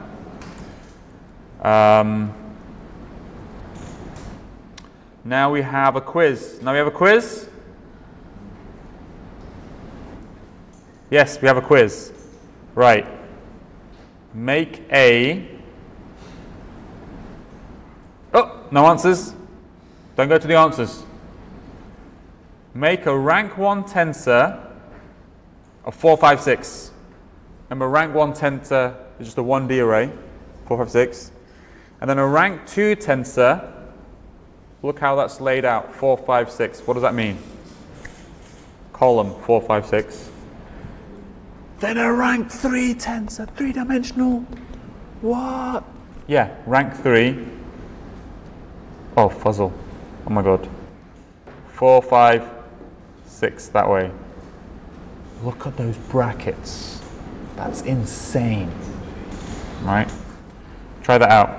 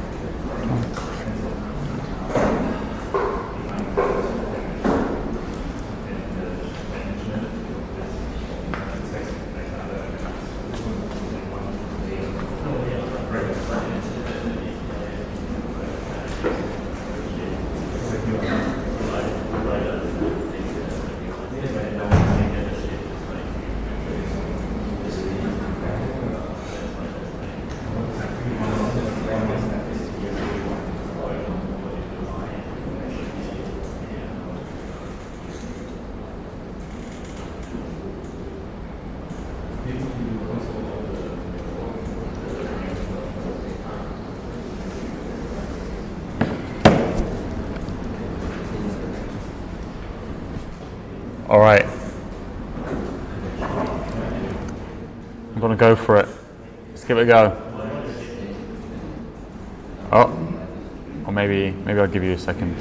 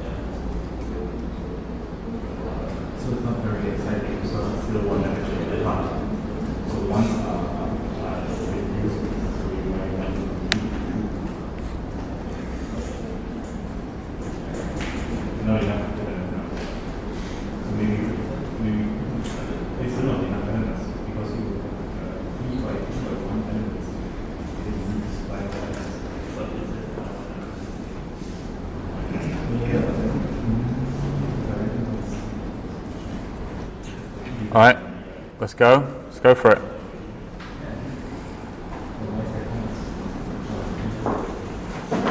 All right, so we have So the question was, let me copy and paste the question. Make a rank 1 tensor 4, 5, 6. Let's try that. There's a couple of different ways you can do that. You can just type it out like this, 4, 5, 6. Pretty simple. Let's print it out as well. 4, 5, 6. Boom, boom, 4, 5, 6. There you go. Simple. Simple as. You can do other ways. You can, if you want to do, you could do 1D. Add a bit of type. No, it's not It's not type checking. It's kind of type checking, but not really. Or if you did really want to be completely specific, you could then say give it a shape, and the shape is 3. If you want to be really specific, right? A rank 2 tensor. So for that one, you would basically do well. You could literally just give it this, right? And then figure the rest out. Right? No, it won't. That way. And fingers crossed. Is that what I wanted? Yeah, that's what I wanted. Yeah, 4, 5, 6. Columnar. 4, 5, 6. Right? But again, you can see the shape there is 3, 1. Okay, 3 rows of 1 value in each row. So if you wanted to, you could give it like this: 4, 5, 6 with 3, 1. You could do it that way. Same difference. Okay. What the hell is this? What's this? Oh my god. Let's give it a go.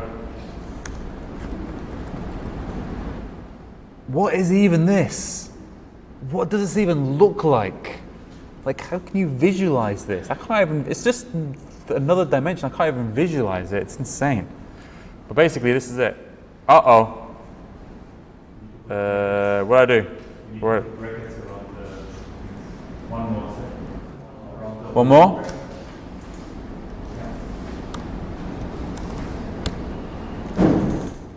My daughter was doing her homework the other day, and she started to do computer science. Like, she's 13, started to do computer science at school. She's like, Asim! Oh, what? She goes, it's not working! And I looked at it, and she'd like missed out some brackets. And yeah, you missed out some brackets. I don't know what, I missed out the brackets. She put the brackets in, and it worked. My wife's a programmer as well, and I said, our daughter's just got her first brackets error. Right? Just imagine that the first time. It's right there. The rest of her life, she's going to get 1 million of those. It's there for the first time.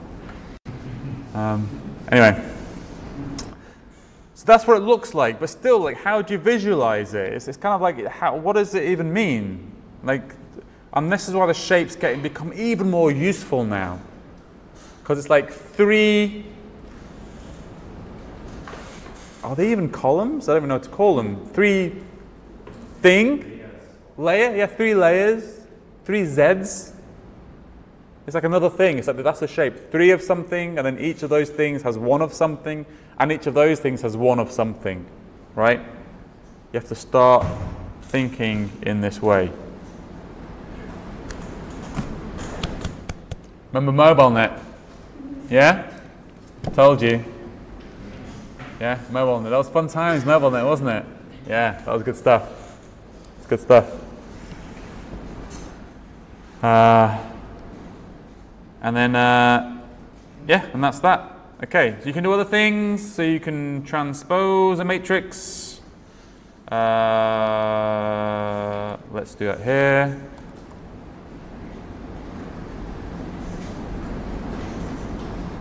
What does a 3-dimensional matrix look like when it's transposed? I don't know. Let's find out.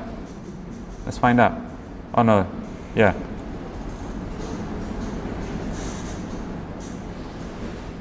It looks like that.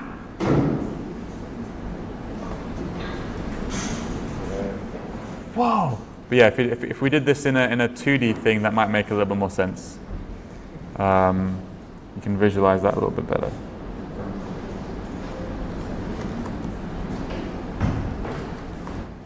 We're getting there, I swear. We're getting somewhere.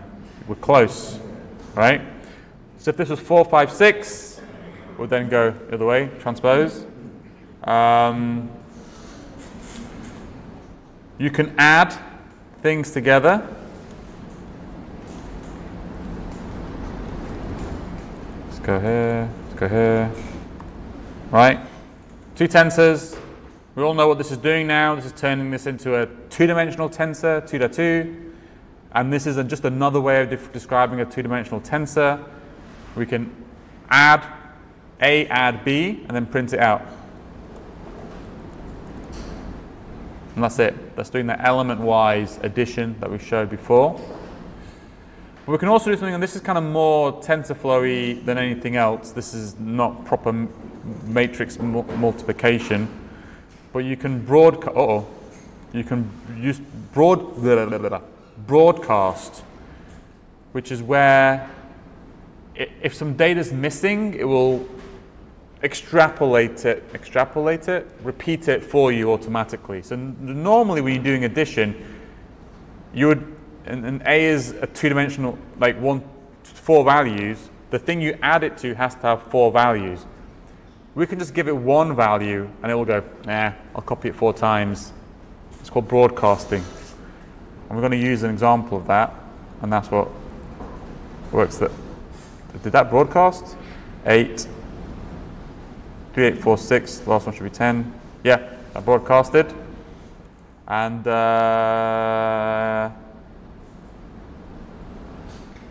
you can also do subtraction as well as addition. It's the same way as you did before. So A subtract B, same as addition. You can also do division. I'm going to skip that out because you don't need it. And then you can also multiply, same way as you did before. Multiply by a constant.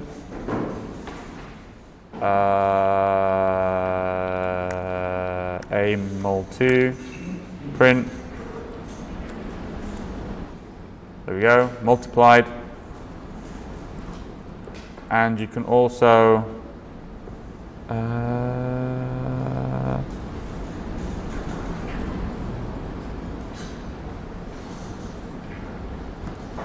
multiply by another matrix. I think I'm going to skip the rest because I think this is all you need for this particular example. But this is doing the same thing as you did before, so it's going to be 1 times 2, then 2 times 3, then 3 times 4, then 4 times 5. And that's what it should print out. So the last one should be 20. Yes, maths. I don't think we need to do the rest. Okay. Hopefully, if I skipped enough, I skipped the right stuff, that should be all the matrix maths you need to know in order to do the rest of it. All right?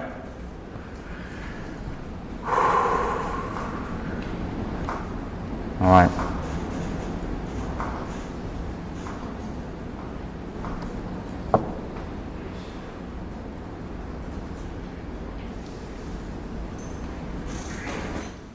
I am just going to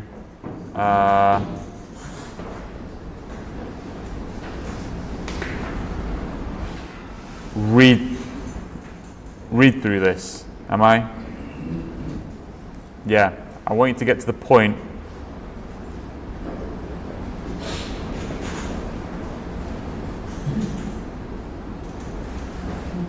Give me a second. I've lost track of where I am.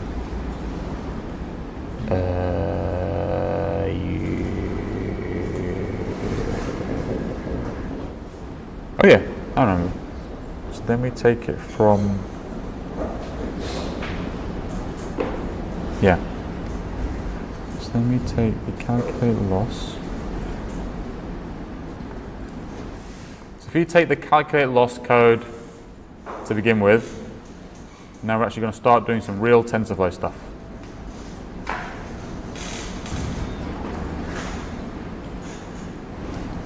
Or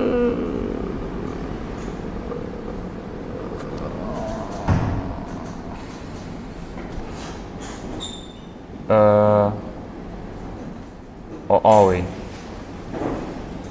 Table X at C, loss.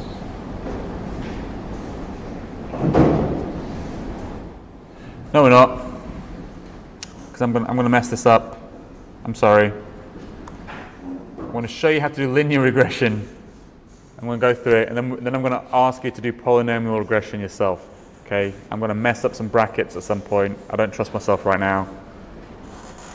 I'm just going to talk through the code. I apologize. Well, I don't apologize. So, this is basically the same code as we had before with the loss. You can see you've got the get y, the norm x, the denorm y, but now we've got this kind of other section with some TensorFlow stuff. Right at the bottom, we've got the same stuff. We've got kind of got the mouse clicked. We've got the drawing the points on the screen, the drawing the line, drawing the loss. It's the same code as we had with the calculate loss, but we've got this kind of TensorFlow bit at the top. What's that doing? All right. We create these things called variables.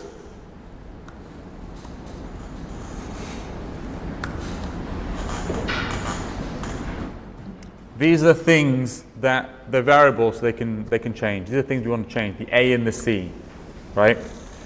We initialize them with a random number.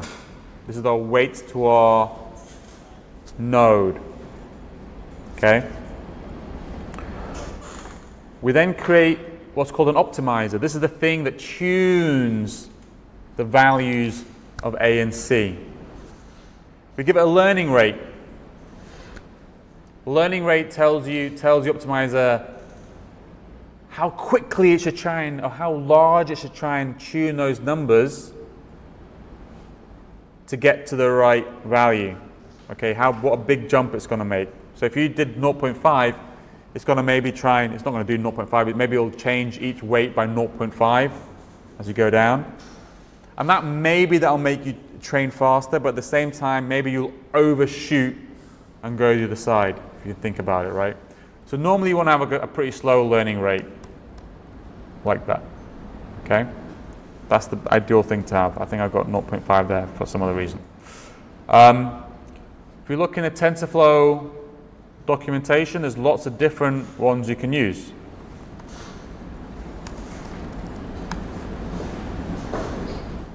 API. Oh, shizzle, come on. Let's go here. Am I there already? I am there already. SGD.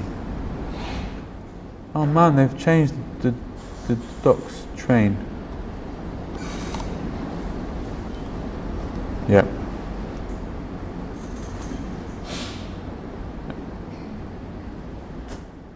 Oh, this is proper TensorFlow, that's why.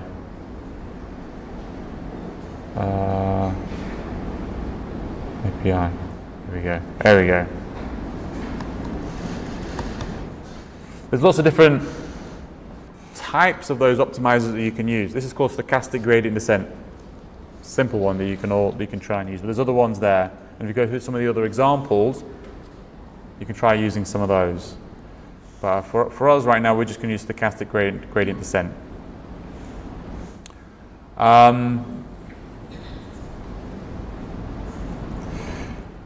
And then we've kind of got a predict, which is basically just like get y, but for TensorFlow. It's like get y, but for get y, you could just pass in normal numbers. But now we're dealing with TensorFlows and tensors. So we do that matrix multiplication. A dot mul x, which is the values it's passing in, add our C. So A is this A. X is actually going to be our full list of x's. So it's basically like a matrix, if you've got 100 points, it'll be 100 deep. That's what you're passing in one go. But it's doing a matrix multiplication. You're doing all those calculations at once in the predict function. And what it's going to give you, it's going to give you an array of results. That's what predict is going to give you. For a given array of x's, tensor of x's, it's going to give you a tensor of y's. Then you do this loss function again. Remember that loss function we spoke about before? given the predicted y's, subtract the actual y's, mean squared error. This is how you do mean squared error in TensorFlow. You've got an array of y's, right? What you've calculated. Then you've got the actual y's that you clicked. You take one from the other. You then get an array of the differences between those y's. Some are going to be positive, some are going to be negative. So you square them to make them more positive. Then you take the mean squared error, right? Data sync is just a way, once you're dealing with tensors, you can't, maybe you have dot print, to actually get the actual value inside it, you've got to use data sync. And then this is the actual training thing. This is where it gets TensorFlow-y. So, for a given number of iterations, you want to go through all the x's. The current iteration is the current epoch. It's just a normal loop, right? I'll go to TF-tidy in a second. You create a tensor. We're creating a one-dimensional tensor of all the x's. That's all this is, a 1D tensor. I've done it before. Then we're doing a 1D tensor of all the y's. This is just the normal x's and y's that you've collected from the mouse clicks. That's what you're doing.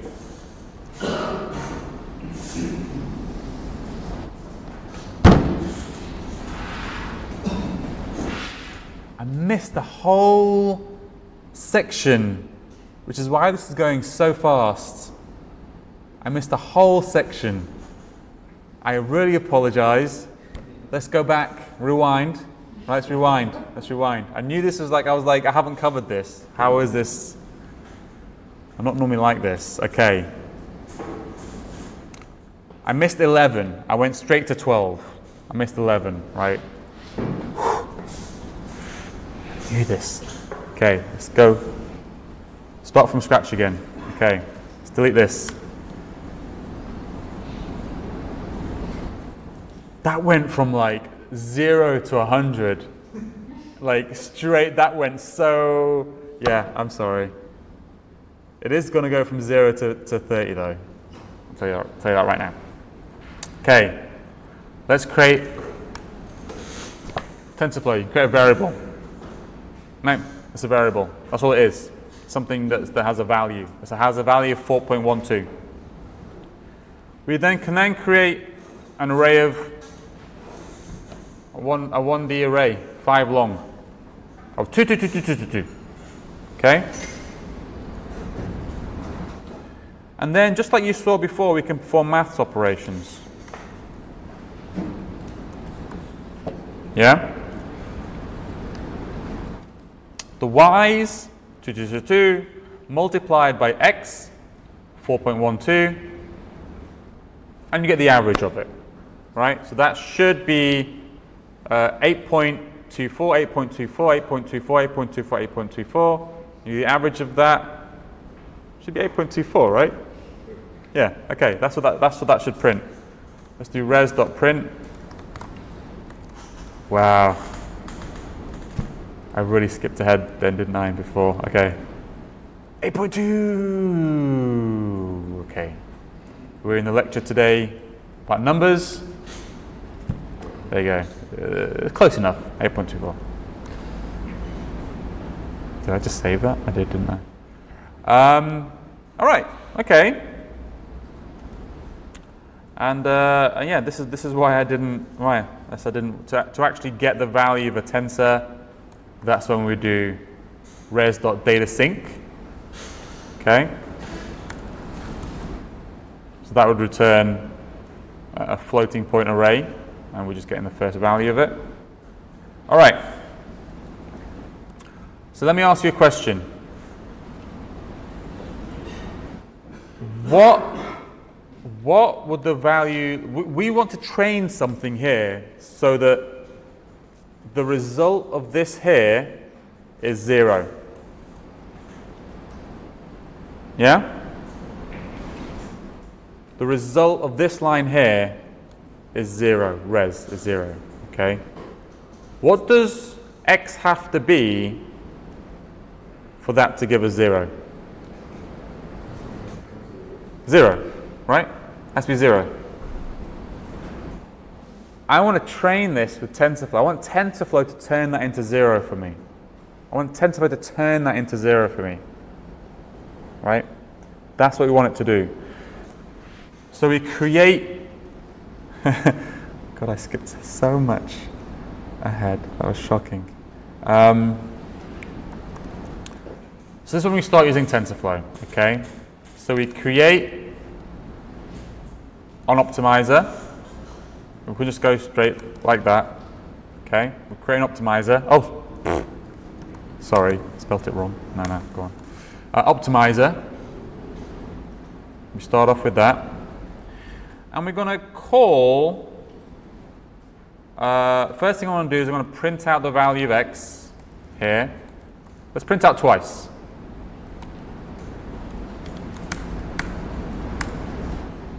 And then in between that, I want to call optimizer.minimize. I'm going to explain this in a second, okay? All right. So it prints out x. It should be 4.12. We want the optimizer to minimize some value for us, right? Minimize the loss. The loss is always, we always want the loss to be less, a loss number to be less. That's what we call minimize. We're minimizing a loss, always. We pass in a function, and that function is basically going to return, it's going to be a tensor, so it's going to be y's, okay? It's a tensor here, multiplied by x. X is a variable. Mean square, right? So if that's the same as, well, we're squaring it as well, but anyway, that's the same as essentially this. TensorFlow knows this isn't returning an equation. This is returning like the description of an equation, and it knows that x is a variable. So it knows it's not going to try and change anything in the y's, because the y's is just a tensor. It's going to try and optimize those values. It knows that you're giving it an equation where one of them is a variable. So it knows that it can only tune the variable, right? That's what it knows. And it's going to try and tune it so that it gets, so that the y's become 0. Because if the y's become 0, then that's the lowest. Well, it can actually go negative, actually, but that's why we square it, so it won't go negative. So what does this show here? So if we now go into here, you can see, there you go. 4.2, 4.09. What? TensorFlow changed a value of x all by itself, because it knew it's trying to minimize. It hates loss. It's trying to minimize a loss. If you change this learning rate to like 5, whoa! It went completely the other direction, right? That's what it's doing. That's what the learning rate's all about. If you change it to be like that, we change it only a tiny. I didn't change it at all. That's too much. Change it a tiny amount, right? So the learning rate is important. The learning rate, if the learning rate is small, you're gonna slowly get to the right answer, but it's gonna take you a while to get there. If the learning rate is too big, you're gonna zoom past, but then probably overshoot and go to the side. So that's choosing a good learning rate is an important. Does minimize optimize towards 0 or to the lowest possible? Well, yeah. Actually progress in the eyes of TensorFlow, that example? Yeah, it would go negative to blah, blah, blah, blah. Yeah, so which is why we square it to make it, well, yeah, why we square it. Yeah. Okay, but that's not really that useful because we're only running it once. We need to keep on doing this until it gets to where we want it to be, and all we do is wrap it in a loop. That's it. We just do this loads. And so, this is where I'm going to do a for loop, like totally wrong. Oh, have I got a thingy? Why is it not? Am I messing up? Tab? Wow. Pick the second one. Yeah. There. Oh, screw it. I'll just copy and paste from the other screen here. Oh, it's added too much code. Who needs that much code? Don't need that much code. And then there. All right. So now I'm just going to run it 1,000 times. I'm just doing exactly the same optimizer thing, but I'm running it 1,000 times. That's all I'm doing. And so what it's going to do is it's just going to try and tune that number x over that period of time. So now you can see, let's try it. Let me refresh. You can see, it's tuning it. Remember, for this, was that 1,000? Oh my God. It's going to get to 0. So let's now choose something like that. Maybe we'll go faster. See? It's pretty much gone to 0. With 18 decimal places, right? That was pretty fast. That's all the TensorFlow is doing for us. That's it. We tell it some variables, we give it some data, we wrap it all in matrices and tensors, and it then goes, okay, what's your loss function? All right, whatever, I'm just going to try and minimize the variable, change the variable so that this loss is the less it could be, is the least it could be, right? Okay, one thing to note though, one thing we're kind of very used to in JavaScript is you never have to worry about memory, ever. We just know that when we create something in JavaScript, it takes up some memory on your computer, but JavaScript knows at some point later to release that memory back out, right? We know that, right? However, TensorFlow uses your GPU, your graphics card on your computer. It's quite interesting actually how graphics cards work. What they allowed you to kind of parallelize all that's going on in an easy way. However, your graphics card, JavaScript can't then, it just doesn't know when something's not in use anymore. So it doesn't know to free up memory. So this actually right now has a memory leak. And if I kept on running this, we'd run out of memory on the computer. So what you need to do is you need to wrap all your TensorFlow code in something called tf-tidy. Like this and like this, all right? Uh-oh, uh-oh, uh-oh.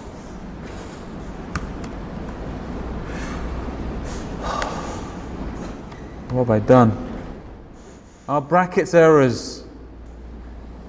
Yeah. What have I done? There? I'm just going to keep on, yeah. There you go.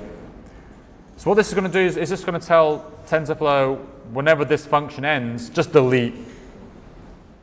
Whatever it is, just delete all those tensors automatically, right? And that's what tf.tidy is doing. And that's it. That's TensorFlow, right? That's what's going on when you're using the optimizer. Right? It's just changing. If it detects a variable in an equation, it's going to try and optimize it, given some data and loss function. All right? Let's go back to where we were before then.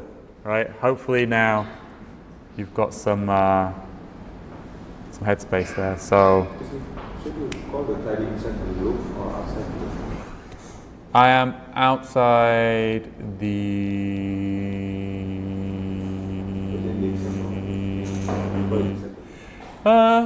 No, I think here it's okay because it's outside. You could do it inside, I suppose, but I don't think you need to because you don't need to free it up.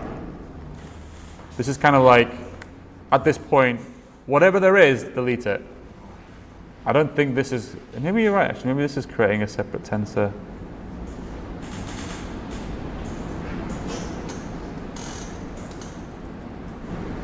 Maybe.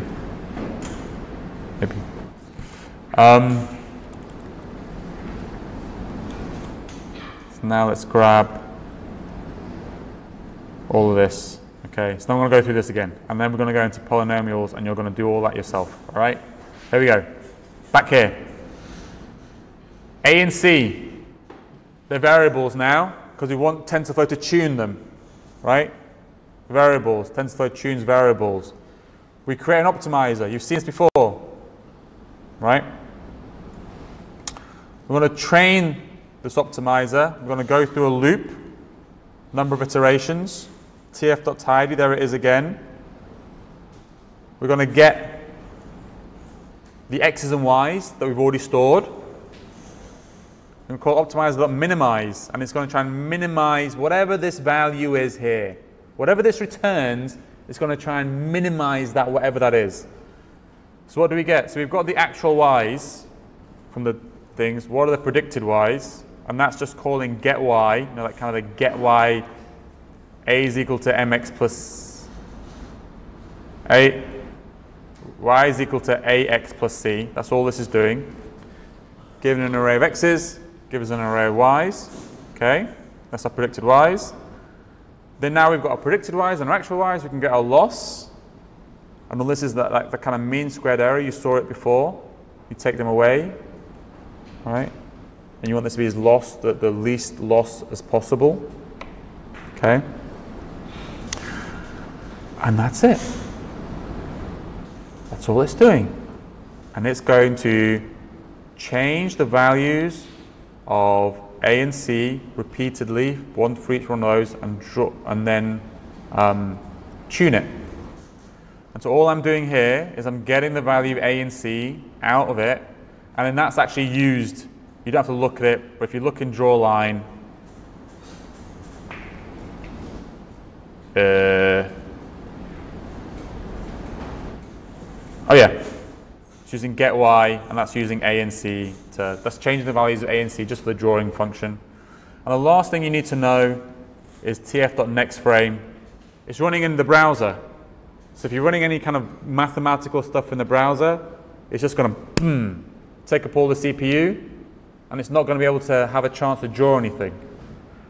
So what nextFrame does, it just goes, nah, I've done something. Let yourself draw something on the page, and let me do another iteration through the loop. So that's just for that. That's what nextFrame does, right? So if I now ran this in the browser, yeah, kill that, refresh the page.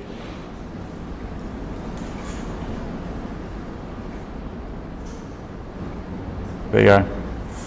So this is now that movement, that animation that you're seeing right now,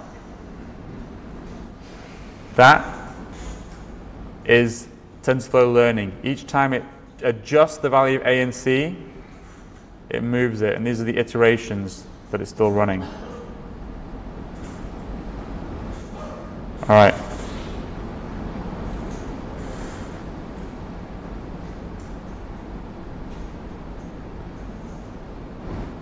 Remember MobileNet? MobileNet was good, wasn't it? Yeah? Fun times with MobileNet. Right.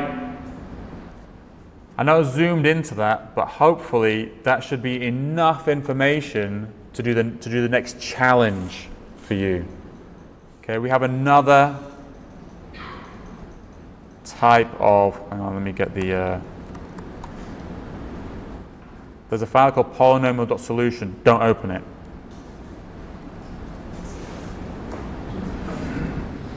Okay. A curve, there's another equation to describe a curved line. A line with a curved line. A curve. This is a curved line. That's just stupid. Do you remember this one then? Do you remember this? Y is equal to mx squared. I've got ax squared plus bx plus c. Slightly more complicated. But that's what describes a curve, right? Oh, shizzle. And so if looking on the screen, this is the same one. This is the polynomial version. So you can see it's drawing a line. It's drawing a curve. Oh my god. It's drawing a curve.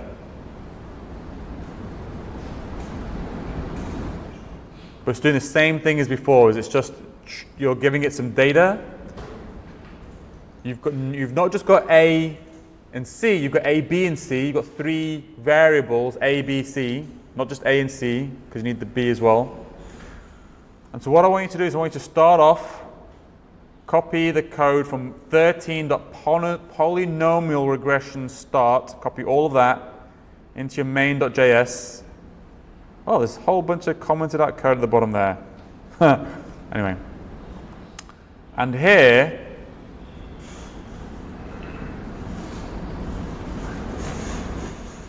flesh it out for polynomial.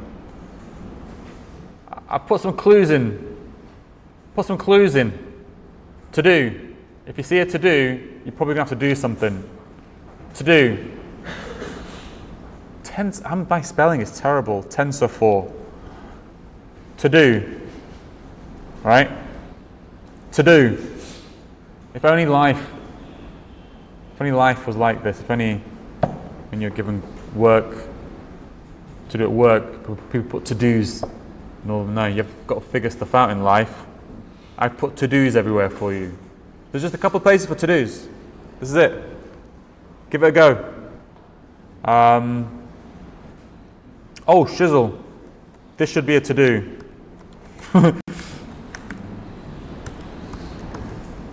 Okay, don't forget that one. There's a spare to-do at the top. Line 30 is a to-do also. But everything else here is enough to give you the curve. So you don't have to do anything else, but just flesh the rest out, and you can see here, got a little bit more going on. All right, give that a go. 5 minutes, 10 minutes. I have a vague memory that every time I give this, there's something I've forgotten on here, which I then pretend was a trick question to keep you all on your toes. So we'll see. Maybe it is a trick question.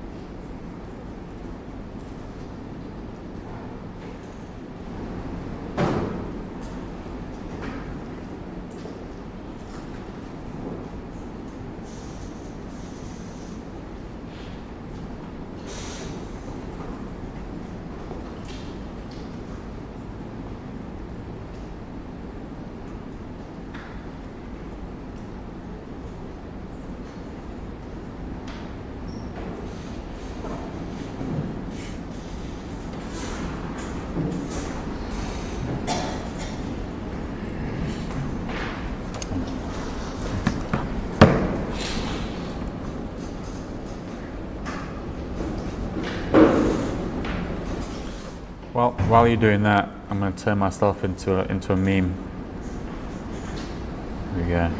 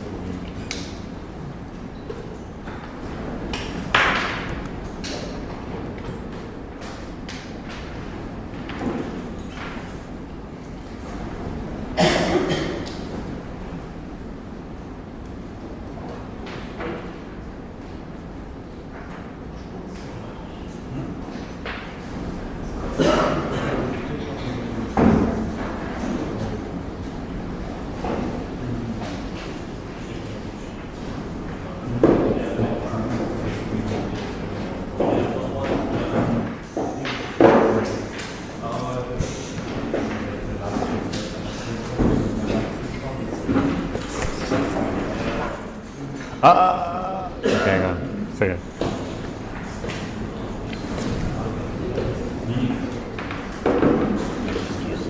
No worries.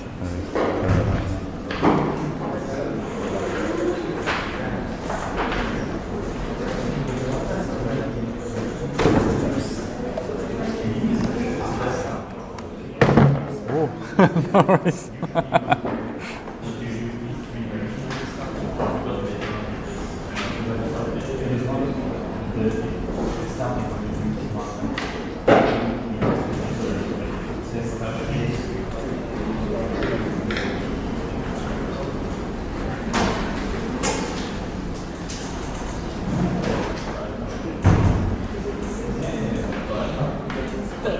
So where you can start with a high number and then get to a smaller one as you get closer.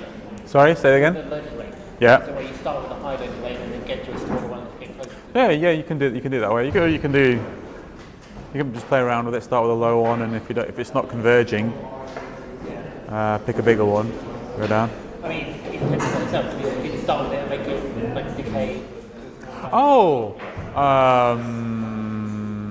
no, because you're setting up the optimizer before you're running it through. You could probably do something clever with batching or something like that, but yeah. So there's always a constant. Yeah. Huh? There's always a constant. Instead of ones at the start and the transition. Yeah, normally, yeah. Right.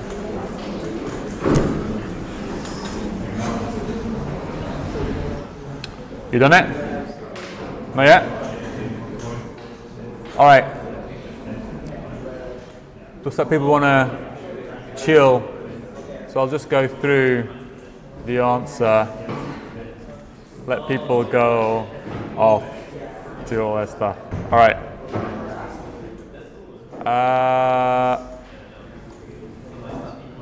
Okay. I'm going to go through the answer. Let you all go.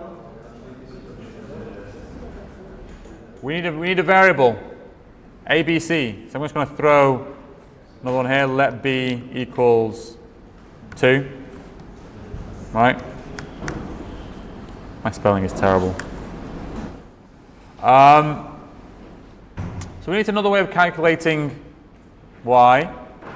This is ax plus c. So we need a times. Oh man, I should.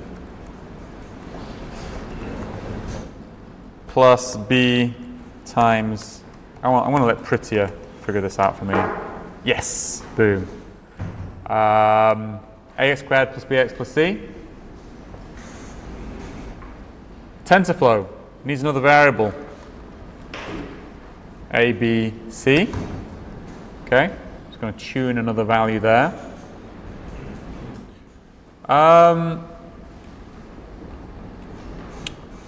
This is probably the complex one. If you might have got stuck on this. In fact, I can't remember it. What was this? Yeah. So we need another way of calculating that kind of. This is the get y, but for in TensorFlow world. So how do you define that? There's basically a multiplied x squared, right? Add b multiply x, add c. Add c. Kind of like TensorFlowed it up. Then, kind of last thing we want to do is just store it so it will then render it on the page. Does that work? I don't know. Let's see. Let's figure it out. Yeah. Is it working? I think it's working. That's how it worked in. Did anybody get that? Yeah? People got it? Really? Yes! I taught people TensorFlow. That's it. There we go. If you want to go and learn a bit more, unfortunately I don't have it in a really good format, but the very next thing, if I was teaching this, a longer version of this workshop, you would go to which repo?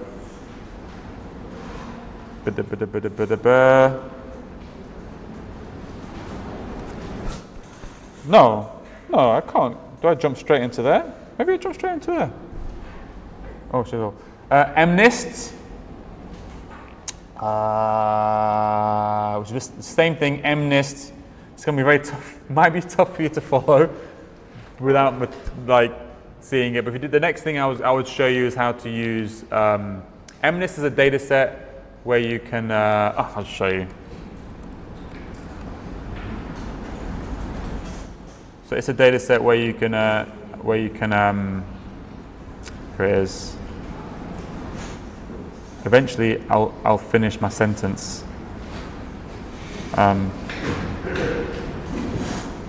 Shut up. Okay, here we go. Hopefully, I don't need to do anything. Okay, this is the next example. If you don't want to learn it, the next step. Hopefully it works. Doesn't look like it's working. Oh, it is working. Oh yeah. And this basically is training up to recognize. This is the next step is where you kind of pull a lot of that stuff together and learn how to. Oh my God, I am ruined right now.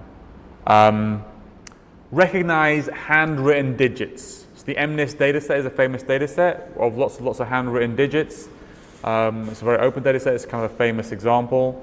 And what this would allow you to do after it has finished working is right now it's training up on tons and tons of images of handwritten digits, learning how to recognize handwritten digits, and then you can then use it. I can make this faster. Wait, because I'm using. Oh, I know what I'm doing. Create convolutional model, create dense model, create dense model. There we go. Let's try that one more time. Train. There we go. So now I'm using a simpler training model.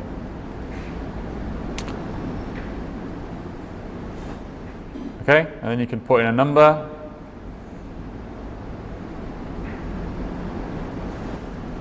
And it's off the bottom of the screen. That's how can I? Wait, I know. I'll trick it into. How about that? Hey.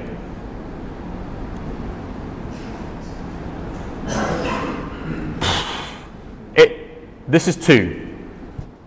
You can't see it. It's on the bottom, but it's 2. It's 2, right? It's 2. And like this is not going to be right because it gets 1 wrong all the time. And this is like 8 would be like here or something. There you go. So no. Wait, if I did it from here, if I refreshed it now, yeah.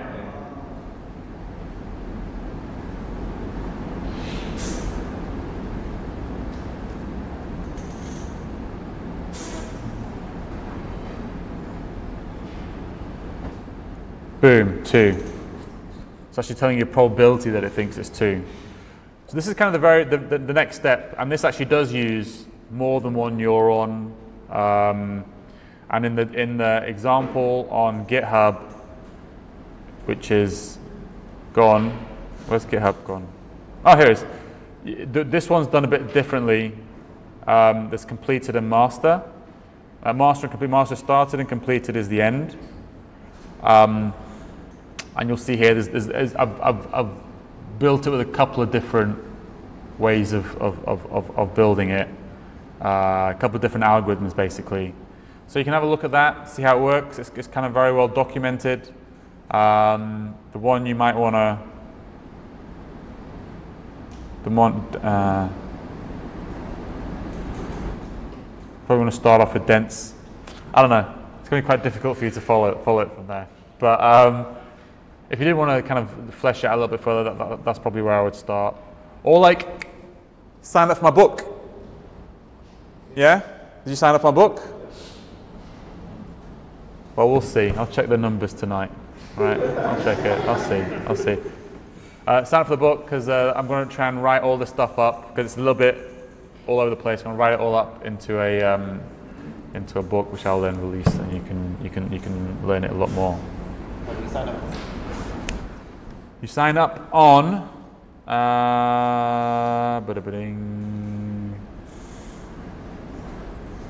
there.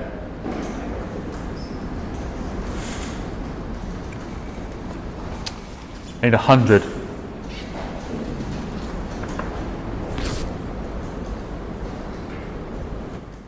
Spoke at another conference recently. There was 1,400 in the crowd. I was like really excited. I thought I'd reached 100. I had like 4 sign-ups. So I was like really upset. I was like, you know. But hey, maybe I'll reach 100 now, and I'll launch a Kickstarter.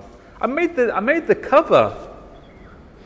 I made the cover. That's a good one, right? It's the robot. I made that. Well, I didn't make that. My designer friend made it. But I just want the book because it's a good cover. Look at it. It's cute. I made a little robot. All right. Sorry? Oh yeah, I should do that. But it'll draw every second, so like you'll be trying to move the mouse to the sign up input field. It'll be so slow. Moves away from you. Oh yeah, it moves away from me. I only want the people who really want it, you see. That's it. Yeah. That's it, we're done. Thank you. Cheers. Thanks. Oh no, we're not done. We're not done. Wait. You're going to have to fill in a survey form. No one leave. Everybody stays. Okay. Give me 2 seconds. No one leaves.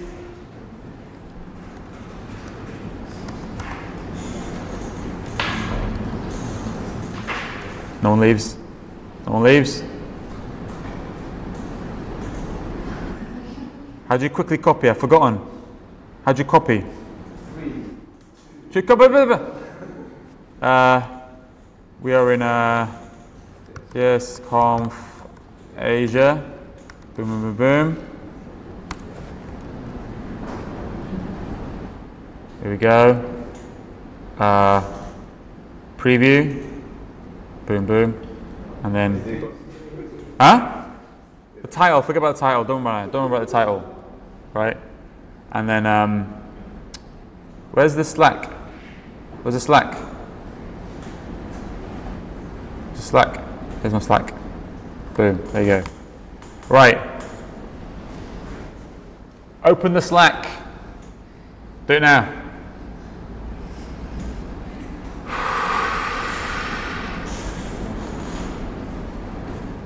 Once you click it, you see the sign-up form, the form. Were the objectives of the workshop clearly explained? No is 1. Yes is 5. Did the workshop meet your expectations? Not well. 1. Very well. 5. It's weird. When I go through the form, I get so many people filling it out. When I just drop the link, I have to go through the form. Was the workshop too easy, too complex, or just right? So 1 is too complex, 5 is too easy. I'm guessing where that one might land. Here's an interesting one. If you were asked to give a 5-minute presentation about TensorFlow.js, a 5-minute one, how confident are you that you could present this in your work or something?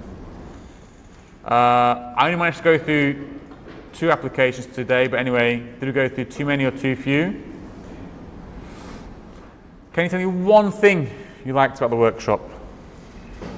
It's the only goodness that I get. But no, it's not only goodness. The most important thing is what should I change about the workshop? Like, what is something I should change? You saw some of the things I changed this time around to kind of make it a little bit more engaging. What are some of the things I might change?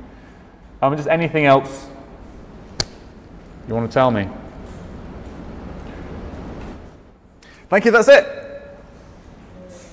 Yay.